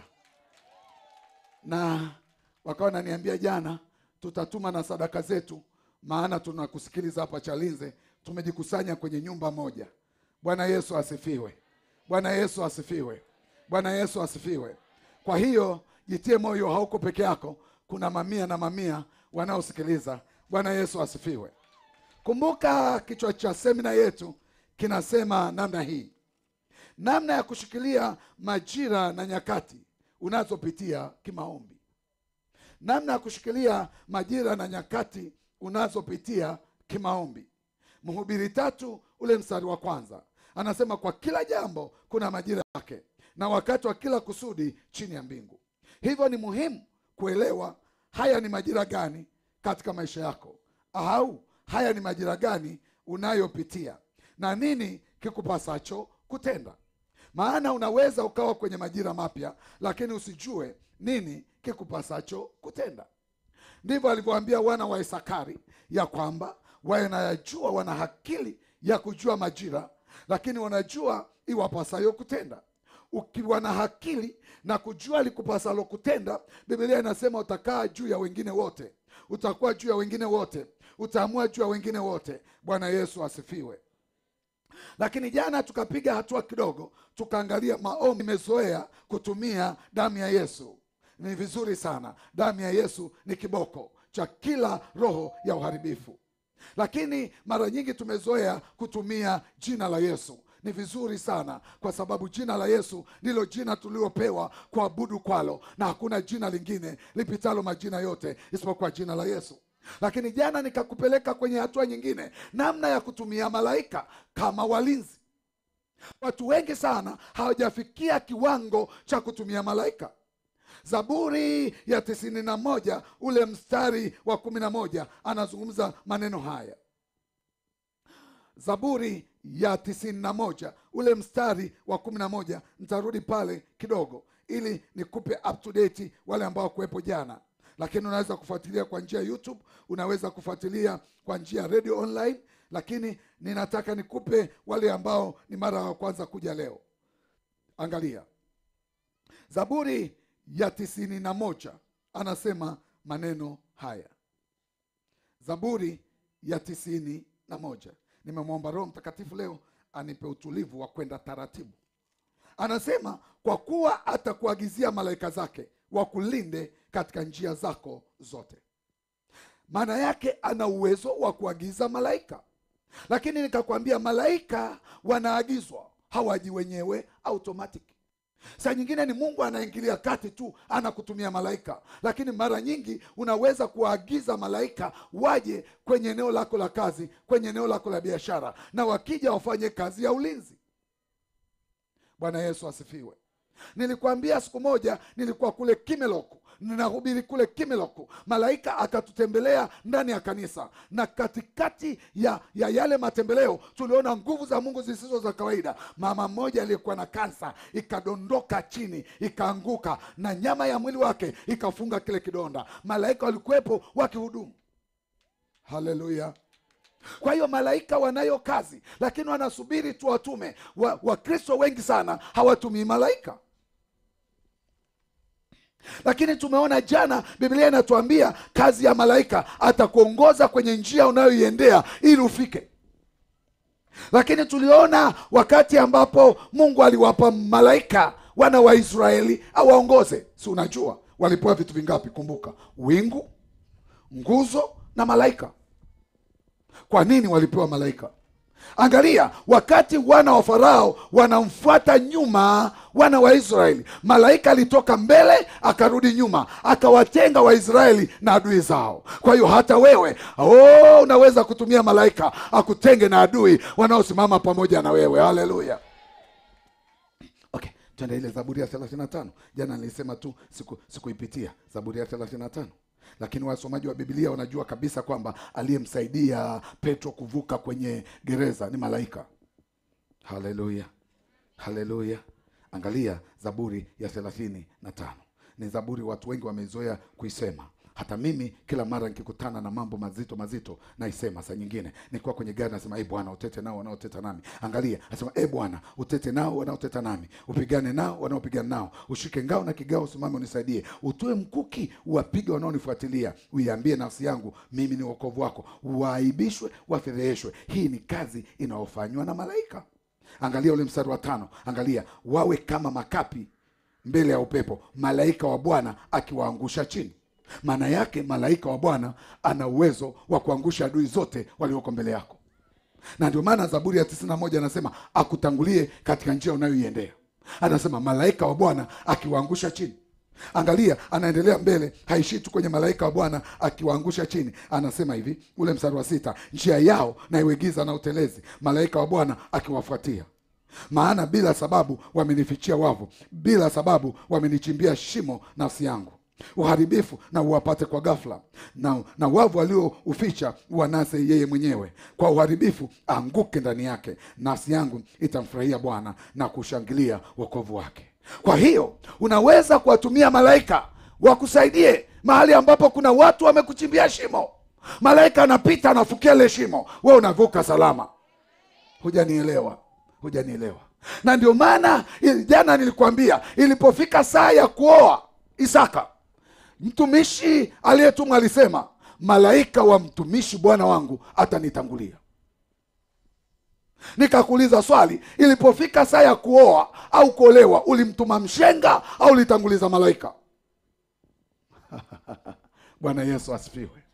Ni huruma ya Mungu kwamba hatuangamii. Kwa hiyo malaika ni watumishi wetu. Mgeukie jirani yako mwambie, malaika ni watumishi wetu. Nataka kila mmoja kwenye majira haya mapya awe na uhakika yale maombi ya aina 4. Maombi ya aina 4. Unapoingia kwenye majira mapya unahitaji maombi ya aina 4. Nilikuambia jana, shukrani. Jambo la pili, strategic prayer. Jambo la tatu, maombi ya kiulinzi, protection prayer, maombi ya kiulinzi. Lazima majira mapya yasije peke yake. Kwa nini maombi ya kiulinzi? Kwa sababu njia unayoiendea hujawahi kuienda, ili utembee pamoja na Bwana. Anasema kazi ya malaika ni kukulinda, kuilinda njia unayopitia, lakini sio kulinda tu, na kukufikisha mahali unapokwenda. Mgeuke jirani yako, haya ni majira gani? Na unakumbuka ule mstari mgumu kidogo. Usipojua haya ni majira gani, unapata hasara. Angalia kwenye Luka 19:41 mpaka 44. Akautazama mji, akaulilia, akasema light ungelijua haya ni majira gani na nini kikupasacho kutenda. Akaitazama Yerusalemu, akaililia. Alililia kwa nini? Kwa sababu yalikuwa majira mapya na Yerusalemu haikujua. Kwa hiyo unapata hasara pale ambapo unaingia kwenye majira mapya alafu umekaa kiaina. Ukioa, hayo ni majira mapya. Ukipata mtoto, hayo ni majira mapya. Ukiongezwa cheo, hayo ni majira mapya. Haleluya, haleluya. Kuna maombi unapaswa kuomba kwenye majira mapya unayopitia, na utaomba. Na kumbuka, maombi ya kimkakati, unaomba mpaka kile unachokiombea kimetokea. Mgeukie jirani yako, mwambie maombi ya kimkakati haukatishi njiani. Hata kama wengine wanasema bado unaendelea. Ninampenda sana mtu mmoja aliomba maombi ya kimkakati, jina lake anaitwa Hana. Wangapi wanajua habari ya Hana? Hana wakati anaomba maombi ya kimkakati alikutana na kuhani Eli. Akamwambia, wewe mwanamke utalewa mpaka lini? Saa zote umelewa mvinyo, na ukilewa unakuja madhabahuni. Wewe mwanamke aina gani wewe? Muulize mama aliyekaa naye, ungekutana na maneno hayo ungefanyaje? Unakutana na mchungaji wako uko madhabahuni, rapa kakarika ndarabakoshika rapa papa, alafu mchungaji anakuja anakuambia, we mama, we utaacha kulewa mpaka lini? Ingekuwa mama wa siku hizi, kuanzia siku hiyo haombi tena. Lakini Biblia inasema maombi ya kimkakati hakuacha Hana kuomba mpaka kile anachokiombea kimetokea. Oh, haleluya, haleluya, haleluya. Maombi ya kimkakati ni muhimu sana kwenye majira mapya unayoyaendea. Usipoomba utapata hasara. Muulize jirani yako, haya ni majira gani kwako? Kila mtu ana majira yake. Tumainieli naye na majira yake. Kuwepo kwenye uwanja ni majira yetu. Kwa hiyo lazima tuweke maombi ya kimkakati. Na katikati ya majira mapya, Mungu atakuinulia marafiki wawili. Rafiki wa kwanza atakaye kuinulia ni lazima aje na suluhisho la changamoto ulio nayo, aje na majibu ya jambo lilo nalo. Akija rafiki asiye na majibu ya changamoto ulio nayo, muondoe. Huyo ni rafiki atabishai. Hujanielewa? Kuna wengine watakuja kukuchora, kuna wengine watakuja kukusanifu. Anasema, nilipoianza safari walinitia moyo, nilipofika kwenye mafanikio walinisagia meno. Ngoja nikwambie, sio kila rafiki mwema anaweza kuja kwenye majira. Omba Mungu akupe rafiki sahihi kwenye majira mapya, ili kwenye changamoto unayopitia aje akutie moyo, aje akutie moyo. Piga kelele kwa Bwana. Wako marafiki watabishao kwenye majira mapya, wanakuja kukuchora, wanakuja kukusanifu kwa jina la kimtaani, wanakuangalia umekwama wapi. Sasa ndugu, usimwone yule ndugu anapita pagumu. Ulitumwa na nani aliyekutuma? Kile aliyokoka ni wakili wa siri za ufalme wa Mungu. Kwa hiyo kwenye majira mapya, angalia marafiki wanaokuja. Ukiona rafiki anakuja, ana ujumbe, ana neno la maarifa, ana neno la hekima la kukusaidia kuvuka, ng'ang'ana naye, mvuke pamoja, mvuke pamoja. Lakini akija yule atabishaye, kama huamini, kasome habari za Ayubu. Ayubu anasema kwenye majaribu aliyokuwa anapitia, wengine walikuwa marafiki watabishaji. Kwenye majira mapya ni mahali pa kuangalia sana. Ngoja nikwambie kwa nini tunahitaji malaika kwenye majira mapya. Tusije tukapotea njia. Maana yeye atatuongoza kwenye njia. Biblia inasema atatufikisha kwenye destiny yetu. Haleluya. Ngoja nirudi kwenye maombi ya siku ya leo. Maombi ya siku ya leo tunaita projection prayer. Ni neno la kibudget, ni neno la kihasibu. Projection prayer. Tunaiombea kesho kabla tujafikia kesho. Majira mapya yanakupa kuiona kesho. Anasema ni kama unaiona kesho kana kwamba ingali kuwepo. Watu wengi sana, muulize jirani yako, wangapi wameombea kesho yao? Tumishi Ambwene, miaka 5 ijayo nikukute wapi? Lazima uwe na jibu. Na ndio maana ukisoma kwenye Habakuki anasema andika ndoto, aisomae aisome kama maji, ijapo kawia ingoje. Ndoto yoyote, maono yoyote yanajengwa kwenye msingi wa projection prayer. Unaomba kwa ajili ya kesho, unaomba kwa ajili ya kesho kutwa, unaomba kwa ajili ya miaka 5 ijayo. Usikae mkao wa kujua kwamba Bwana anajua. Bwana hajui. Bwana anajua wale waliokwisha kuweka mipango. Miaka 5 tutakukuta wapi? Miaka 5 ijayo nitakuwa mkurugenzi wa redio na television. Miaka 5 ijayo, miaka 5 ijayo, miaka 5 ijayo. Nimekwisha kuitengeneza miaka 5 ijayo. Na kama nimeitengeneza miaka 5 ijayo, nataka kuiombea miaka 5 ijayo. Nataka maombi ya kiulinzi ya miaka 5 ijayo. Nataka maombi ya kimkakati miaka 5 ijayo. Ili yale maono yasije yakafa njiani. Lazima uulize jirani yako, miaka 5 tutakukuta wapi? Lazima kuweka mipango. Haleluya. Haleluya. Watu wengi sana wanaishi kwenye neutral gear.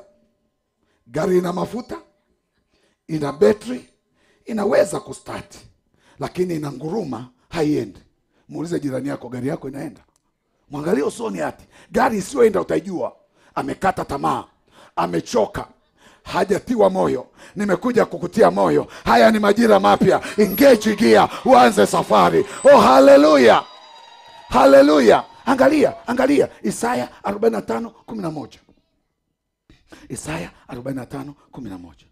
Ombea kesho yako, ombea kesho yako. Watu wengi sana hawaombei kesho yao, na kesho yao inawajia kama mwivi. Usiombe kesho yako ikakujia kama mwivi. Ikikujia kama mwivi, utajikuta huna maandalizi na utapata hasara. Utapata hasara ikikujia kama mwizi. Anasema light ungalikesha. Light ungelikesha. Angalia 11. Anasema Bwana mtakatifu wa Israeli na Muumba wake asema hivi, niulize habari ya mambo. Hebu soma kwa sauti kama umefika hapo. Yatakayo na mambo ya wana wangu na habari ya kazi ya mikono yangu, haya niagizeni. Tafuteni mahali kwenye Biblia kwingine Mungu anasema muagize. Lakini anasema juu ya habari ya wana wangu ambao ndio wana wako, habari ya kesho yao, niambieni, niulizeni, nielezeni, niagizeni, nitafanya. Lakini watu wengi sana hawaiangalii kesho yao vizuri, wamekata tamaa. Nataka nikutie moyo ya kwamba iko kesho, na hautakufa, utaiona kesho. Kwa sababu utakufa, utaiona kesho. Jiandae kwa ajili ya kesho. Mtu yoyote anayejiandaa kwa kesho hawezi kula mbegu. Anayejiandaa kwamba atapanda kesho hali mbegu. Kuna watu wengi waliokoka wamekula mbegu. Ngoja nikwambie, watu wa duniani wana kitu kinachoitwa strategic plan. Wanaweka mipango kwa ajili ya kesho, na imegawanyika kwenye maeneo mawili. Mimi sio mchumi, nitajaribu kidogo. Mimi mwaga zege. So unajua mimi ni mhandisi. Kazi yangu zege, najua ratio za zege kuliko mambo ya business administration. Lakini rafiki yangu atanisaidia. Imegawanyika maeneo mawili. Kuna long term na short term. Lazima uwe na mipango mkakati ya muda mrefu na muda mfupi. Usikae kienyeji. Hata kama uko shuleni, nilianza kuambia watoto wangu, andikeni mipango mikakati mlio nayo. Mtoto wa form 1 unampa kuandika mpango mkakati alio nao. Akaanza kuniandikia, akanieleza mpaka mwaka fulani nitakuwa nimemaliza kidato cha 4. Nikamwambia leta. Akaleta, nikamwambia hapana, hukuweka verse, hukuweka mstari wa kukuongoza. Alivyorudia mara ya pili, akaniwekea mistari kama 10. Bwana Yesu asifiwe. alafu nikatoa photocopy nikampelekea mwalimu wake. Kwa nini nimempelekea mwalimu wake? Nikasema angalia, msaidieni huyu mtoto, ana mpango mkakati huu. Wangapi wanasaidia watoto wao kwa ajili ya kesho yao? Wangapi wanasaidia watoto wao kwa ajili ya kesho yao? Unalalamika kesho yao imeharibika wakati ukuandalia kesho yao. Kazi ya kuandalia kesho ya watoto wako ni ya kwako peke yako, sio ya walimu. Hujanisikia?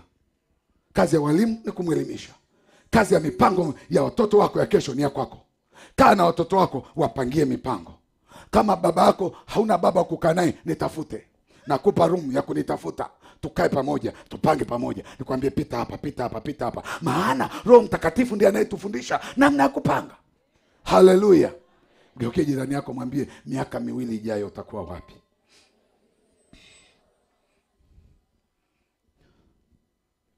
Usiishi kana kwamba hauishi. Unajua kuna watu wanaishi kana kwamba hawaishi. Lazima uishi wakati unajua unaishi. Unaweza ukaishi na usijue ya kwamba unaishi. Maana kuna kuchwa uko pale pale. Alafu kutana nasema ndivyo ni kawaida. Tena uko na utoka unacho. Wewe ndiye unayetakiwa kuleta transformation kwenye ukoo unaotoka. Wewe ndiye unayetakiwa kuleta mabadiliko kwenye ukoo unaotoka. Wewe ndiye unayetakiwa kuleta neema kwenye ukoo unaotoka. Maana unamjua Yesu. Kumjua Yesu ni kila kitu. Haleluya. Haleluya. Ndio jirani yako mwambie panga kwa ajili ya kesho yako. Angalia, ukisoma kwenye Luka 2, kati ya vitu vilivyomsaidia Yesu asiangamie kwa Herode ni maombi ya kesho. Ilikuwa ni rahisi tu. Wasomaji wa Biblia mnafahamu ya kwamba tangazo lilipotangazwa la kuhakikisha ya kwamba kila mwanaume auawe, Yesu alikuwa katikati ya Uyahudi. Kwa nini hakuweza kufa? Kulikuwa na maombi yamemfunika, yamemtangulia. Hayakuanza wakati Yesu amezaliwa, yalianza kabla Yesu hajazaliwa. Na waliokuwa naomba, hata Mariamu alikuwa hawajui. Hata Yusufu alikuwa hawajui. Kwa hiyo mahali pengine Mungu anakuinulia watu wa kukuombea. Ngoja nikwambie, kuna watu ambao Mungu amewainulia watu wa kuombea, hawakuatia moyo, aliwapiga mateke. Mungu akikuinulia mtu wa kukuombea, msikilize. Haleluya. Haleluya. Haleluya. Wakati Mungu anasema na mimi wiki 2 zilizopita, nitakuinulia watu wa kukuombea. Nitakuinulia watu wa kukushauri. Nitakuinulia watu wa kukuelekeza. Maana njia unayopita hujawahi kupita. Na mimi nikasema Mungu, niko hapa na niko tayari. Kwa hiyo niko tayari kupokea kila kitu kwa Roho Mtakatifu na kukichuja katika Roho Mtakatifu. Alafu nikikiona chafaa na kifanyia kazi. Kwa nini? Kwa sababu Mungu alishaniandaa ya kwamba atanipa watu wa kuniombea. Kwa hiyo kuna watu Mungu ataweka mzigo wa kuniombea. Wanapenda, hawapendi. Wakianza kuomba tu wananitaja. Ngoja nikwambie, Mungu anapotengeneza future ya mtu mwingine, anatengeneza kwa namna ambavyo Mungu anamuinulia watu wa kuomba. Kuna watu wanaweza kuiona kesho yako wakati wewe hujaiona. Hujanisikia? Nguvu za giza hawana uwezo wa kuona kesho. Kesho iko empty, iandae kesho yako. Ukiona kesho yako imeharibika, leo yako hukujipanga. Na usijipange kwenye vitu vikubwa, jipange kwenye vitu vilivyo kwenye uwezo wako. Waingereza wanasema cover your bed according the bed sheet. Funika kitanda chako na shuka ulio na uwezo nayo. Usinie makuu. Weka mipango kulinganisha na uwezo wako wa kifedha, uwezo wako wa kiuchumi, uwezo wako. Uweka mipango, alafu ingine mwachie Mungu aingilie kati. Haleluya. Haleluya. Wewe hujawahi kuona mtu hajasoma chuo lakini anahubiri. Anaketisha maprofesa, anawahubiria na wanakuja mbele kuokoka. Lakini hana shule. Roho Mtakatifu ni mwalimu, anafundisha. Haleluya.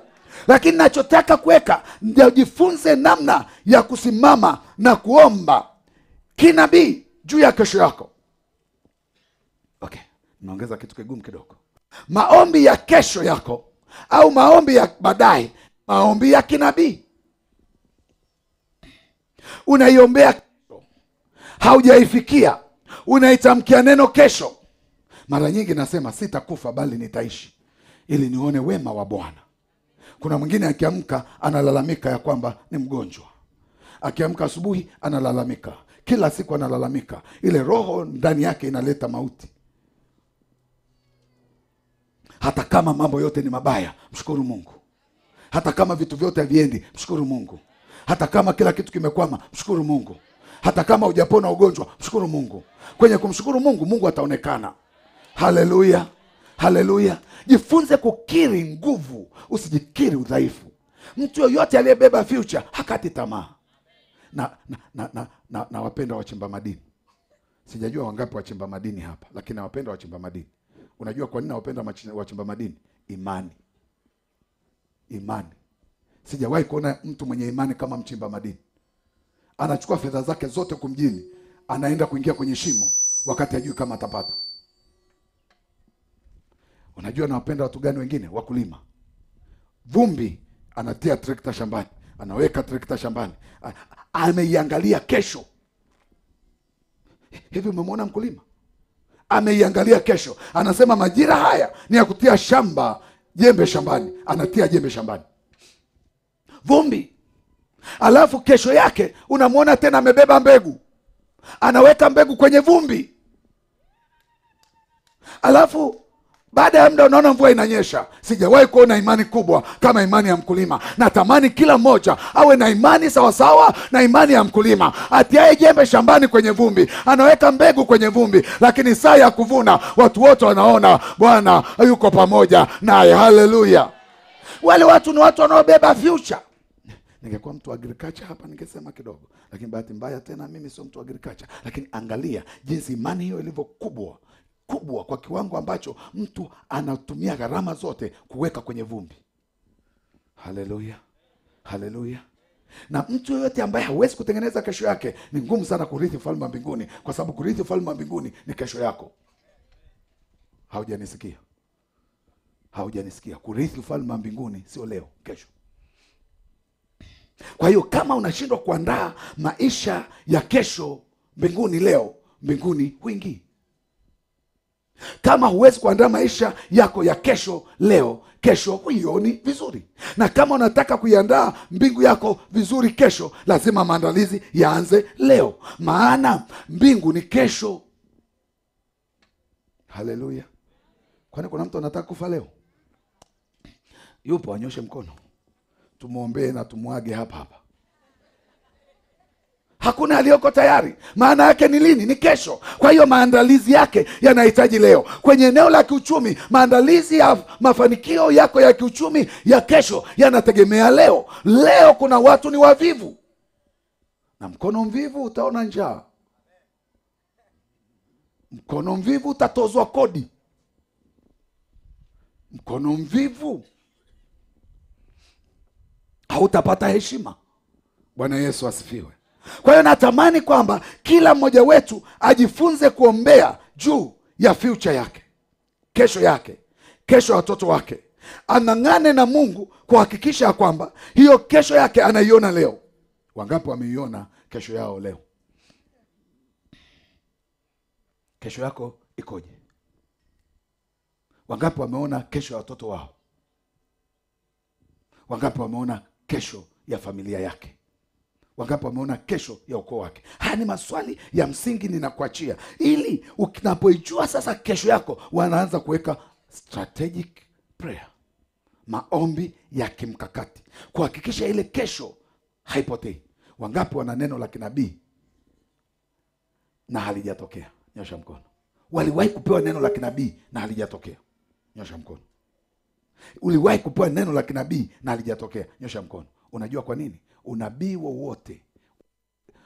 wowote unalindwa na kutunzwa kwa maombi. Usipoulinda na kuutunza kwa maombi, hauzaliwi. Kuna watu wamepokea nabii mbalimbali. Wale waliotoa nabii hawajakosea, wala Roho wa Mungu si kwamba hakuwa juu yao, alikuwa juu yao. Lakini wewe haukuatamia ule unabii ili upate kutimia. Ngoja nikwambie, unabii wowote unaotolewa uwe wa siku zijazo unahitaji kulindwa na kutunzwa kwa maombi. Usipoulinda na kutunza kwa maombi, utaaboti, utaharibika. Wengine wanaanza kuomba kidogo kidogo, akifika njiani wanakata tamaa, wanachoka. Ngoja nikwambie, nimekuja kukutia moyo. Ule unabii bado ungali juu yako. Ingia kwenye maombi ya kimkakati, Bwana ataachilia. Haleluya. Maana Mungu hachelewi wala Mungu hawai.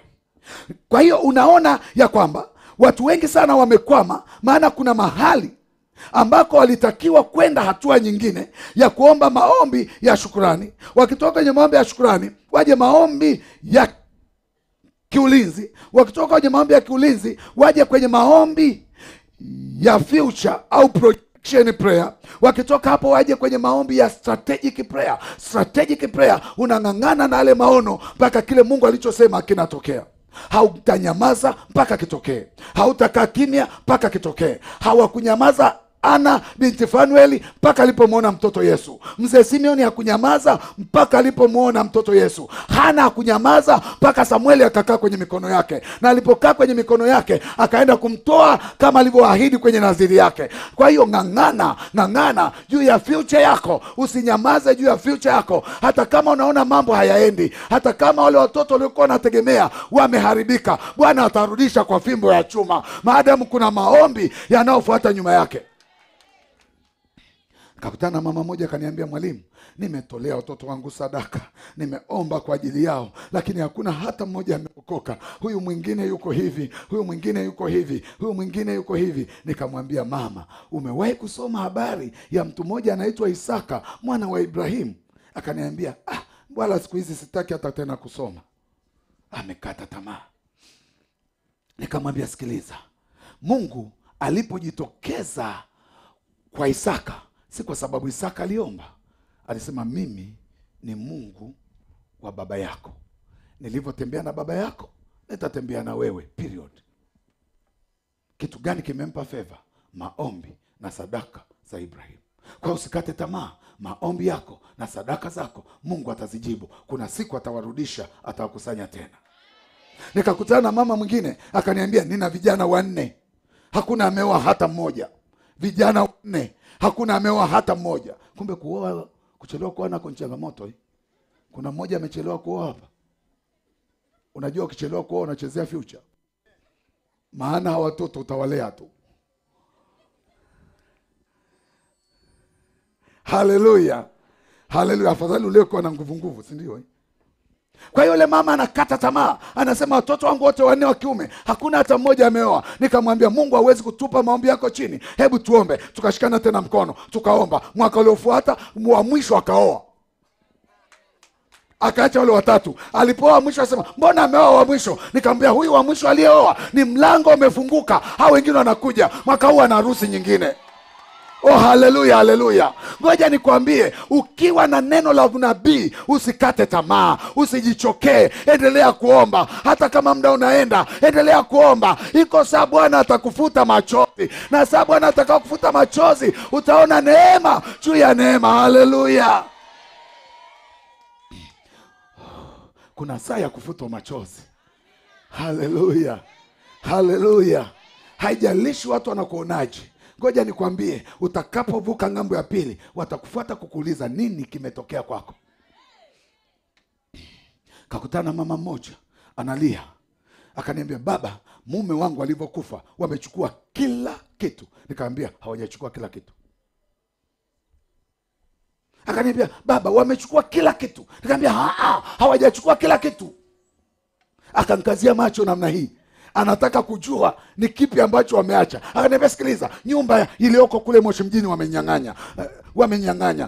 Wamechukua na account benki. Wamechukua na shamba tulinunua kule kwa Morombo.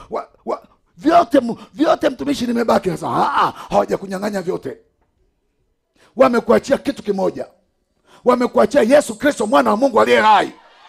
ambaye tunamwabudu Yesu Kristo. Nchi na vyote vijazavyo ni mali ya Bwana. Wamechukua material, hawajamchukua Bwana. Maadamu Bwana yupo, utasimama tena. Ujapoanguka, utasimama tena. Maadamu Bwana yuko upande wako. Yule mama akaanza kulia machozi, nikamwambia, unaye Yesu.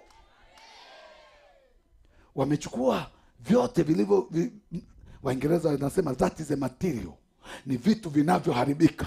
Nikamwambia tena wape muda, miaka 2, miaka 3, hawanavyo, vitakuwa vimeisha. Hata lakini mtumishi, naumiza sana. Nikamwambia nimekuja kukutia moyo. Ulivyofiwa na mume, yalikuwa majira mapya, kulikuwa na matatizo, hamkuweka mipango yenu sawasawa wakati mkiwa na nguvu. Hakikisha usimnyime mke wako kujua mambo yako. Hujanisikia. Ngoja niongee na walio wa siku za karibuni. Hakikisha mke wako anajua mambo yako. Hakikisha mume wako anajua mambo yako. Kuna watu wakifiwa, wengine kuja kuangalia kila kitu wakati wewe uko kwenye majozi na maombolezo, wananyakua. Watarudisha tu, maana kila kitu unakijua. Hujajua. Mimi nashughulika na mambo ya ujenzi. Nikawa naongea na watu wa afisa mipango, wakasema kuna ardhi Tanzania hazina wenyewe japo zina title. Kwa sababu baba alichukua title, hakumshirikisha mke. Baba alivyokufa, ile ardhi imebaki dormant. Kwa hiyo serikali ina mpango wa kuwanyang'anya watu viwanja Njiro ambao hawaja develop, wasiojua ya kwamba Njiro ilipimwa kwa mara ya kwanza mwaka 1983. Sasa 83 mpaka leo ni miaka mingapi? Hujajenga. Lakini kina mtu, ule mtu akitafutwa hapatikani. Alichukulia kimada au alichukua kwa siri, alafu hakuambia nyumbani. Alivyokufa, kama mke wako mnatengeneza naye future, hautamficha. Kama mume wako mnatengeneza naye future, hautamficha. Haleluya. Mbona hapo mmekaa kimya? Wamama, mkipasua kibubu, mshirikishe baba. Ukipiga vikoba, mwambie baba, nina 700,000 ya vikoba hapa. Tufanyeje ili maisha yenu ya kiroho na kiuchumi yaende pamoja? Kwani Biblia imesema mtaambatana. Wanandoa wengi sana wanaambatana kwenye mambo mengine, hawaambatani kiuchumi. Nataka nikufundishe, ndoa iliyobeba future wanaambatana kiroho, wanaambatana kiuchumi. Ngoja nikusaidie kidogo, itakusaidia. Ukitaka kuchukua fedha kwetu, uhakikishe wote tunajua. Kwa sababu pesa zetu zote tunatoa kwenye cheki. Na cheki yetu ina signature ya kwangu na ya mama. Signature ya kwangu na ya mama. Kwa hiyo saa nyingine kule benki wakipelekewa cheki, wasiponipata kwenye simu wanampigia mama. Mama, kuna cheki hapa. Ufikiri benki wanampigia mama, wanamwambia kuna cheki hapa. Alafu mama, muulize jirani yako kama unatengeneza future, ndoa yako imekaaje. Kwa sababu swala la kulea watoto linategemea ndoa imekaaje. Kama tunataka future ya kesho, kuiangalia kesho yako ya kiuchumi, kuangalia kesho yako ya kiroho, angalia familia yako. Maana kama hamwezi kuaminiana kwenye vitu vya duniani, mtaaminiana je kwenye vitu vya mbinguni? Acha hiyo ndoa moja, niseme au nisiseme? Ngoja niseme. Kuna ndoa moja, ngoja niseme. Baba hana account ana control mama. Sijasema, lakini yuko hapa. Hana account kabisa. Kwa hiyo pesa zote ana control account mama.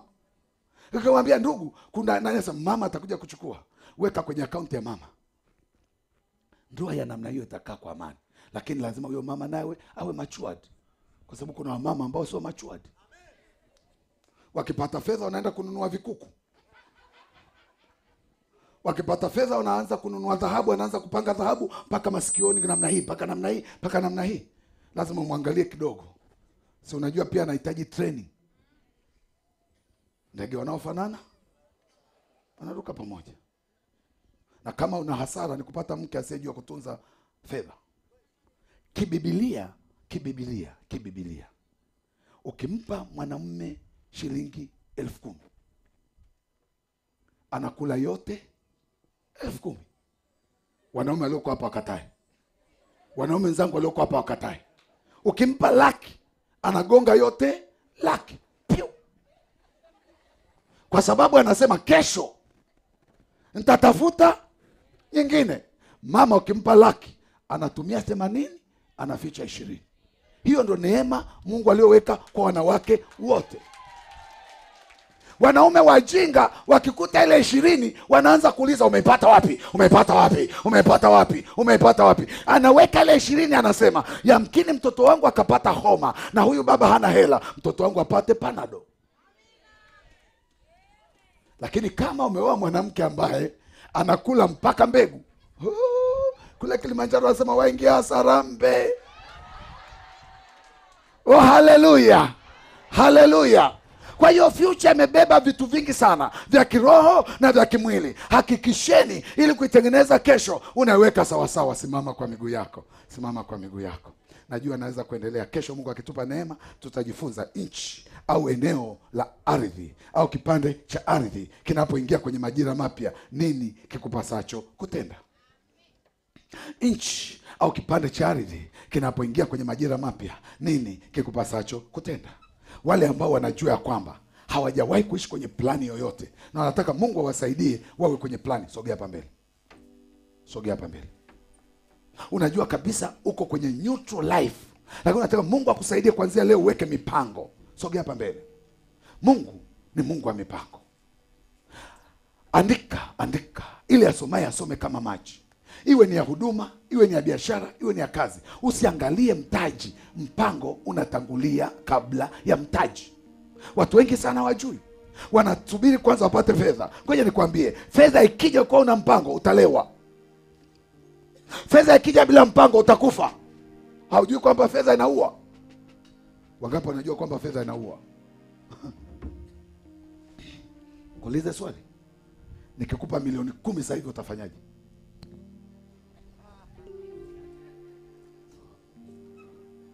Kama kuna kitu kigumu ni watu wengi sana kuishi bila mpango. Ukimpa pesa mtu ambaye hana mpango, anakufa. Anaoa mke wa pili. Anafika baa anasema naifunga baa.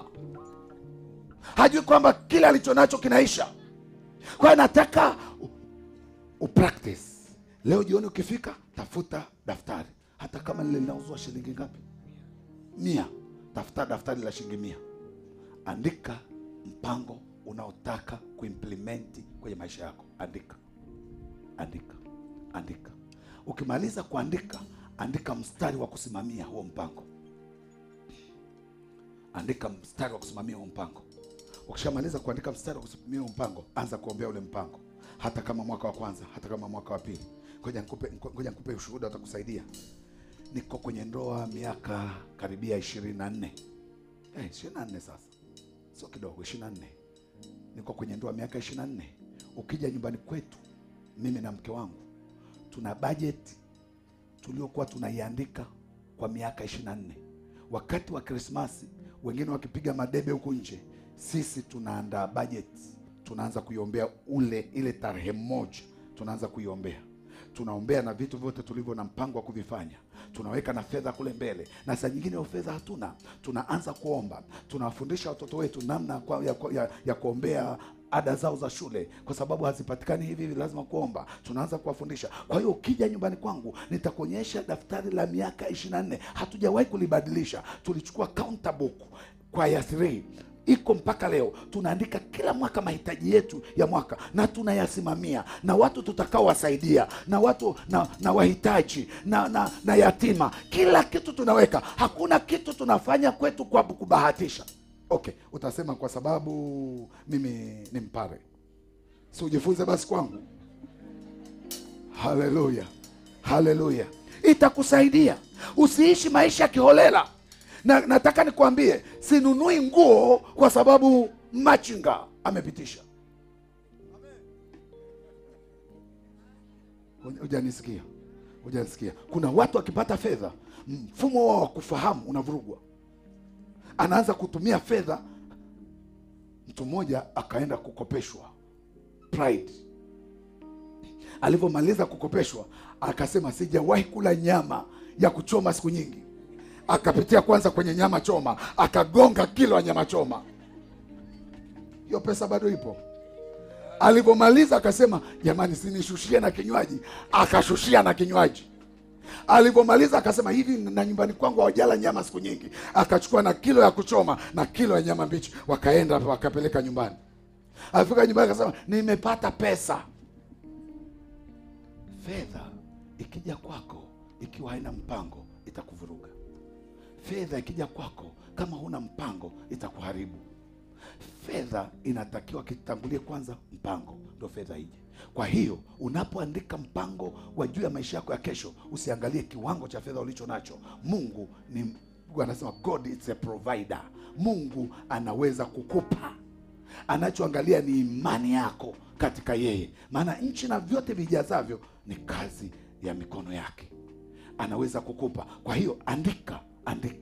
Habakuki 2:2 anasema andika, asomaye asome kama maji, ijapokawia ingoje, maana haitasema uongo, maana ni kwa majira iliyoamriwa itajibu tu.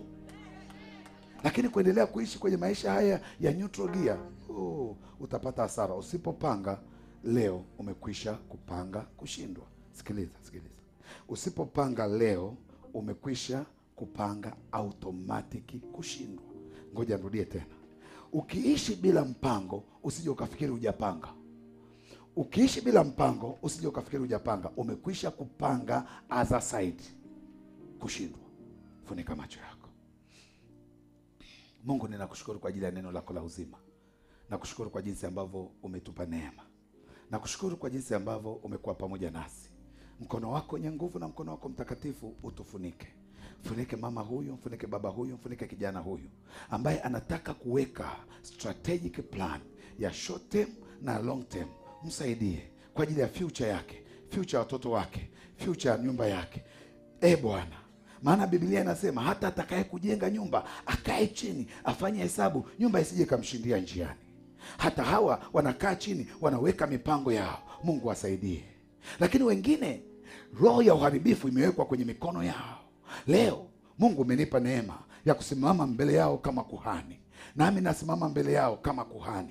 Nasimama mahali pako patakatifu. Kila mkono ulionyoshwa mbele yako, Bwana utakase. Na kama kuna roho ya umaskini, kama kuna roho ya uharibifu iliyoachiliwa juu ya hiyo mikono, kwa jina la Yesu na kwa damu ya Yesu, Bwana, kila aliyezaliwa alizaliwa na baraka yake. Na achilezo baraka za Bwana juu ya hiyo mikono katika jina la Yesu. Na kemea roho ya uharibifu, na kemea roho ya umaskini, na kemea roho ya kushindwa, na kemea roho yoyote mbaya iliyoachiliwa kwenye hiyo mikono. Toka, achia hiyo mikono. Toka, achia hiyo mikono. Bwana, wengine walienda kwa waganga, wengine walienda kwa wachawi, wakaibiwa nyota zao, wakaibiwa maisha yao. Kwa jina la Yesu na kwa damu ya Yesu, achia hiyo mikono. Achia. Na achia moto kwenye hiyo mikono. Mungu wangu na Baba wangu wa mbinguni, wengine wameharibiwa mindset zao. Ufahamu wao umevurugwa. Wengine wamevurugwa na pepo la mila na desturi. Wengine wamevurugwa na kiti cha enzi cha mila na desturi. Wengine wamevurugwa na nguvu za giza na uchawi. Kila ufahamu ulioibiwa kwenye eneo la kiuchumi, kwenye eneo la future, toka, achia huo ufahamu. Toka, achia ufahamu. Toka, achia ufahamu. Toka, achia ufahamu. Toka, achia ufahamu. Huo ufahamu ufunguliwe na kukombolewa kwa jina la Yesu. Ili wanapokwenda kuandika kile wanachotaka kuandika, Bwana, wawe na ufahamu mpya. Tutakapokutana kwenye semina nyingine, waseme Bwana, niliandika na jambo hili limetendeka, na jambo hili limetokea katika jina la Yesu. Bwana, watoto wako hawa wamekuja, wote wanasema hawana mpango, wanaishi kwenye neutral gear. Wasaidie. Sikutegemea kuwaona watu hawa, lakini Mungu wasaidie. Mkono wako wenye nguvu wasaidie. Wengine hawajielewi, wengine hawajui wakae wapi, wengine hawajui wasimame wapi, wengine hawajui wafanye nini, lakini kwako Mungu kila kitu kinawezekana. Maana utakapowafungua fahamu zao na akili zao, watajua nini kiwapasacho kutenda. Wengine wanasikiliza kwa njia ya redio, wengine wanasikiliza kwa njia ya mtandao, hawana mpango wowote.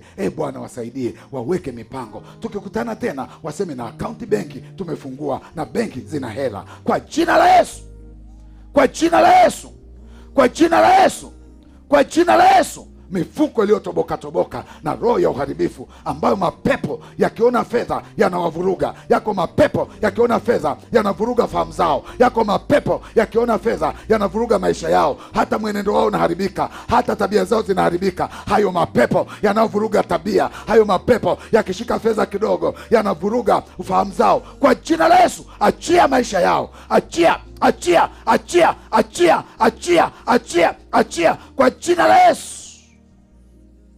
Pepo la magonjwa, pepo la magonjwa linaloharibu uchumi. Hayo ni mapepo yanayoharibu uchumi wa watu. Magonjwa, wewe kila siku ni kukimbia na hospitali. Hilo pepo la ugonjwa naliamuru sasa kwa jina la Yesu, toka, toka, toka. Achia hayo maisha yao, achia hayo maisha yao. Amekunywa dawa kuanzia Januari mpaka Desemba. Toka, toka, toka. Achia maisha yao, achia, achia, achia, achia. Nafunga hiyo roho ya magonjwa kwa mamlaka ya jina la Yesu, haitakaa juu yake. Roho ya umaskini, roho ya umaskini, umaskini wa mawazo, umaskini wa kifedha, umaskini wa fikra, kwa jina la Yesu, kwa jina la Yesu, kwa jina la Yesu, kwa jina la Yesu. Umaskini wa kifikra, umaskini wa kimawazo, toka, achia maisha yao. Toka, achia maisha yao. Toka, achia maisha yao. Toka, achia maisha yao. Toka, achia maisha yao. Na achia damu ya Yesu ije juu yao. Hebu shika kichwa chako, sema Bwana Yesu kwa sauti. Bwana Yesu, fungua fahamu zangu, fungua akili zangu, kuanzia leo niweze kufikiri na kuamua sawasawa na mapenzi yako. Kuanzia leo maneno yote ya umaskini niliyojinenea, niliyonenewa na watu kinyume na Mungu aliye hai, kuanzia leo hayo maneno ninayafuta. Hayatasimama, hayatakaa ndani yangu wala juu yangu. Kuanzia leo nitaweka mipango, nitaisimamia, nitaweka mipango, nitaiombea kwa jina la Yesu na kwa damu ya Yesu. Roho Mtakatifu nisaidie, kile nitakacho andika leo likiwa ni wazo langu, Bwana nisaidie kwa utukufu wa jina lako. Amen.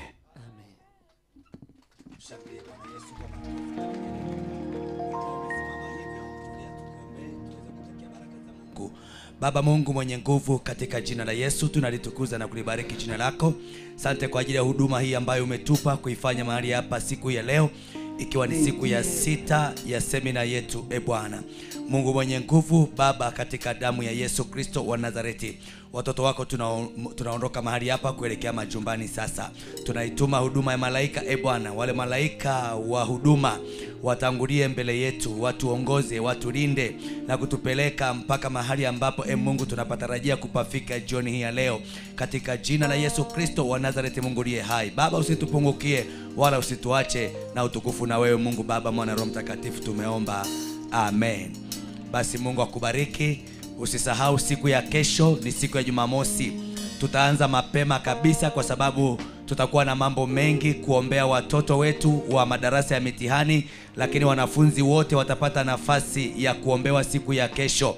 Kwa hiyo wahi mapema kabisa ili tuweze kuanza mapema na tuweze kumaliza pia kwa muda. Lakini pia siku ya leo, kama haujatoa sadaka yako, kama haujatoa sadaka, hebu fika hapa mbele, wahudumu hapo, fikisha sadaka yako hapa, ni ya muhimu sana kwetu. Lakini pia kama haujachukua bahasha kwa ajili ya sadaka ya kesho, waone pia wahudumu walioko hapa, wataichukua watakupatia bahasha kwa ajili ya sadaka ya siku ya kesho. Kesho asubuhi usisahau kuna maombi yanaendelea hapa saa 12 kamili, kwa hiyo usikose, na Mungu akubariki.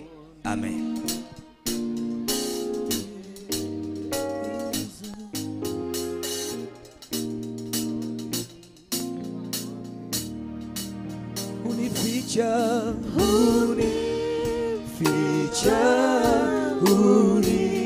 unificha, adui hatani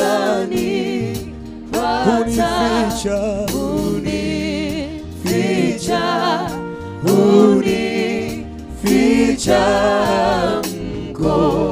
mkononi mwake. Jehova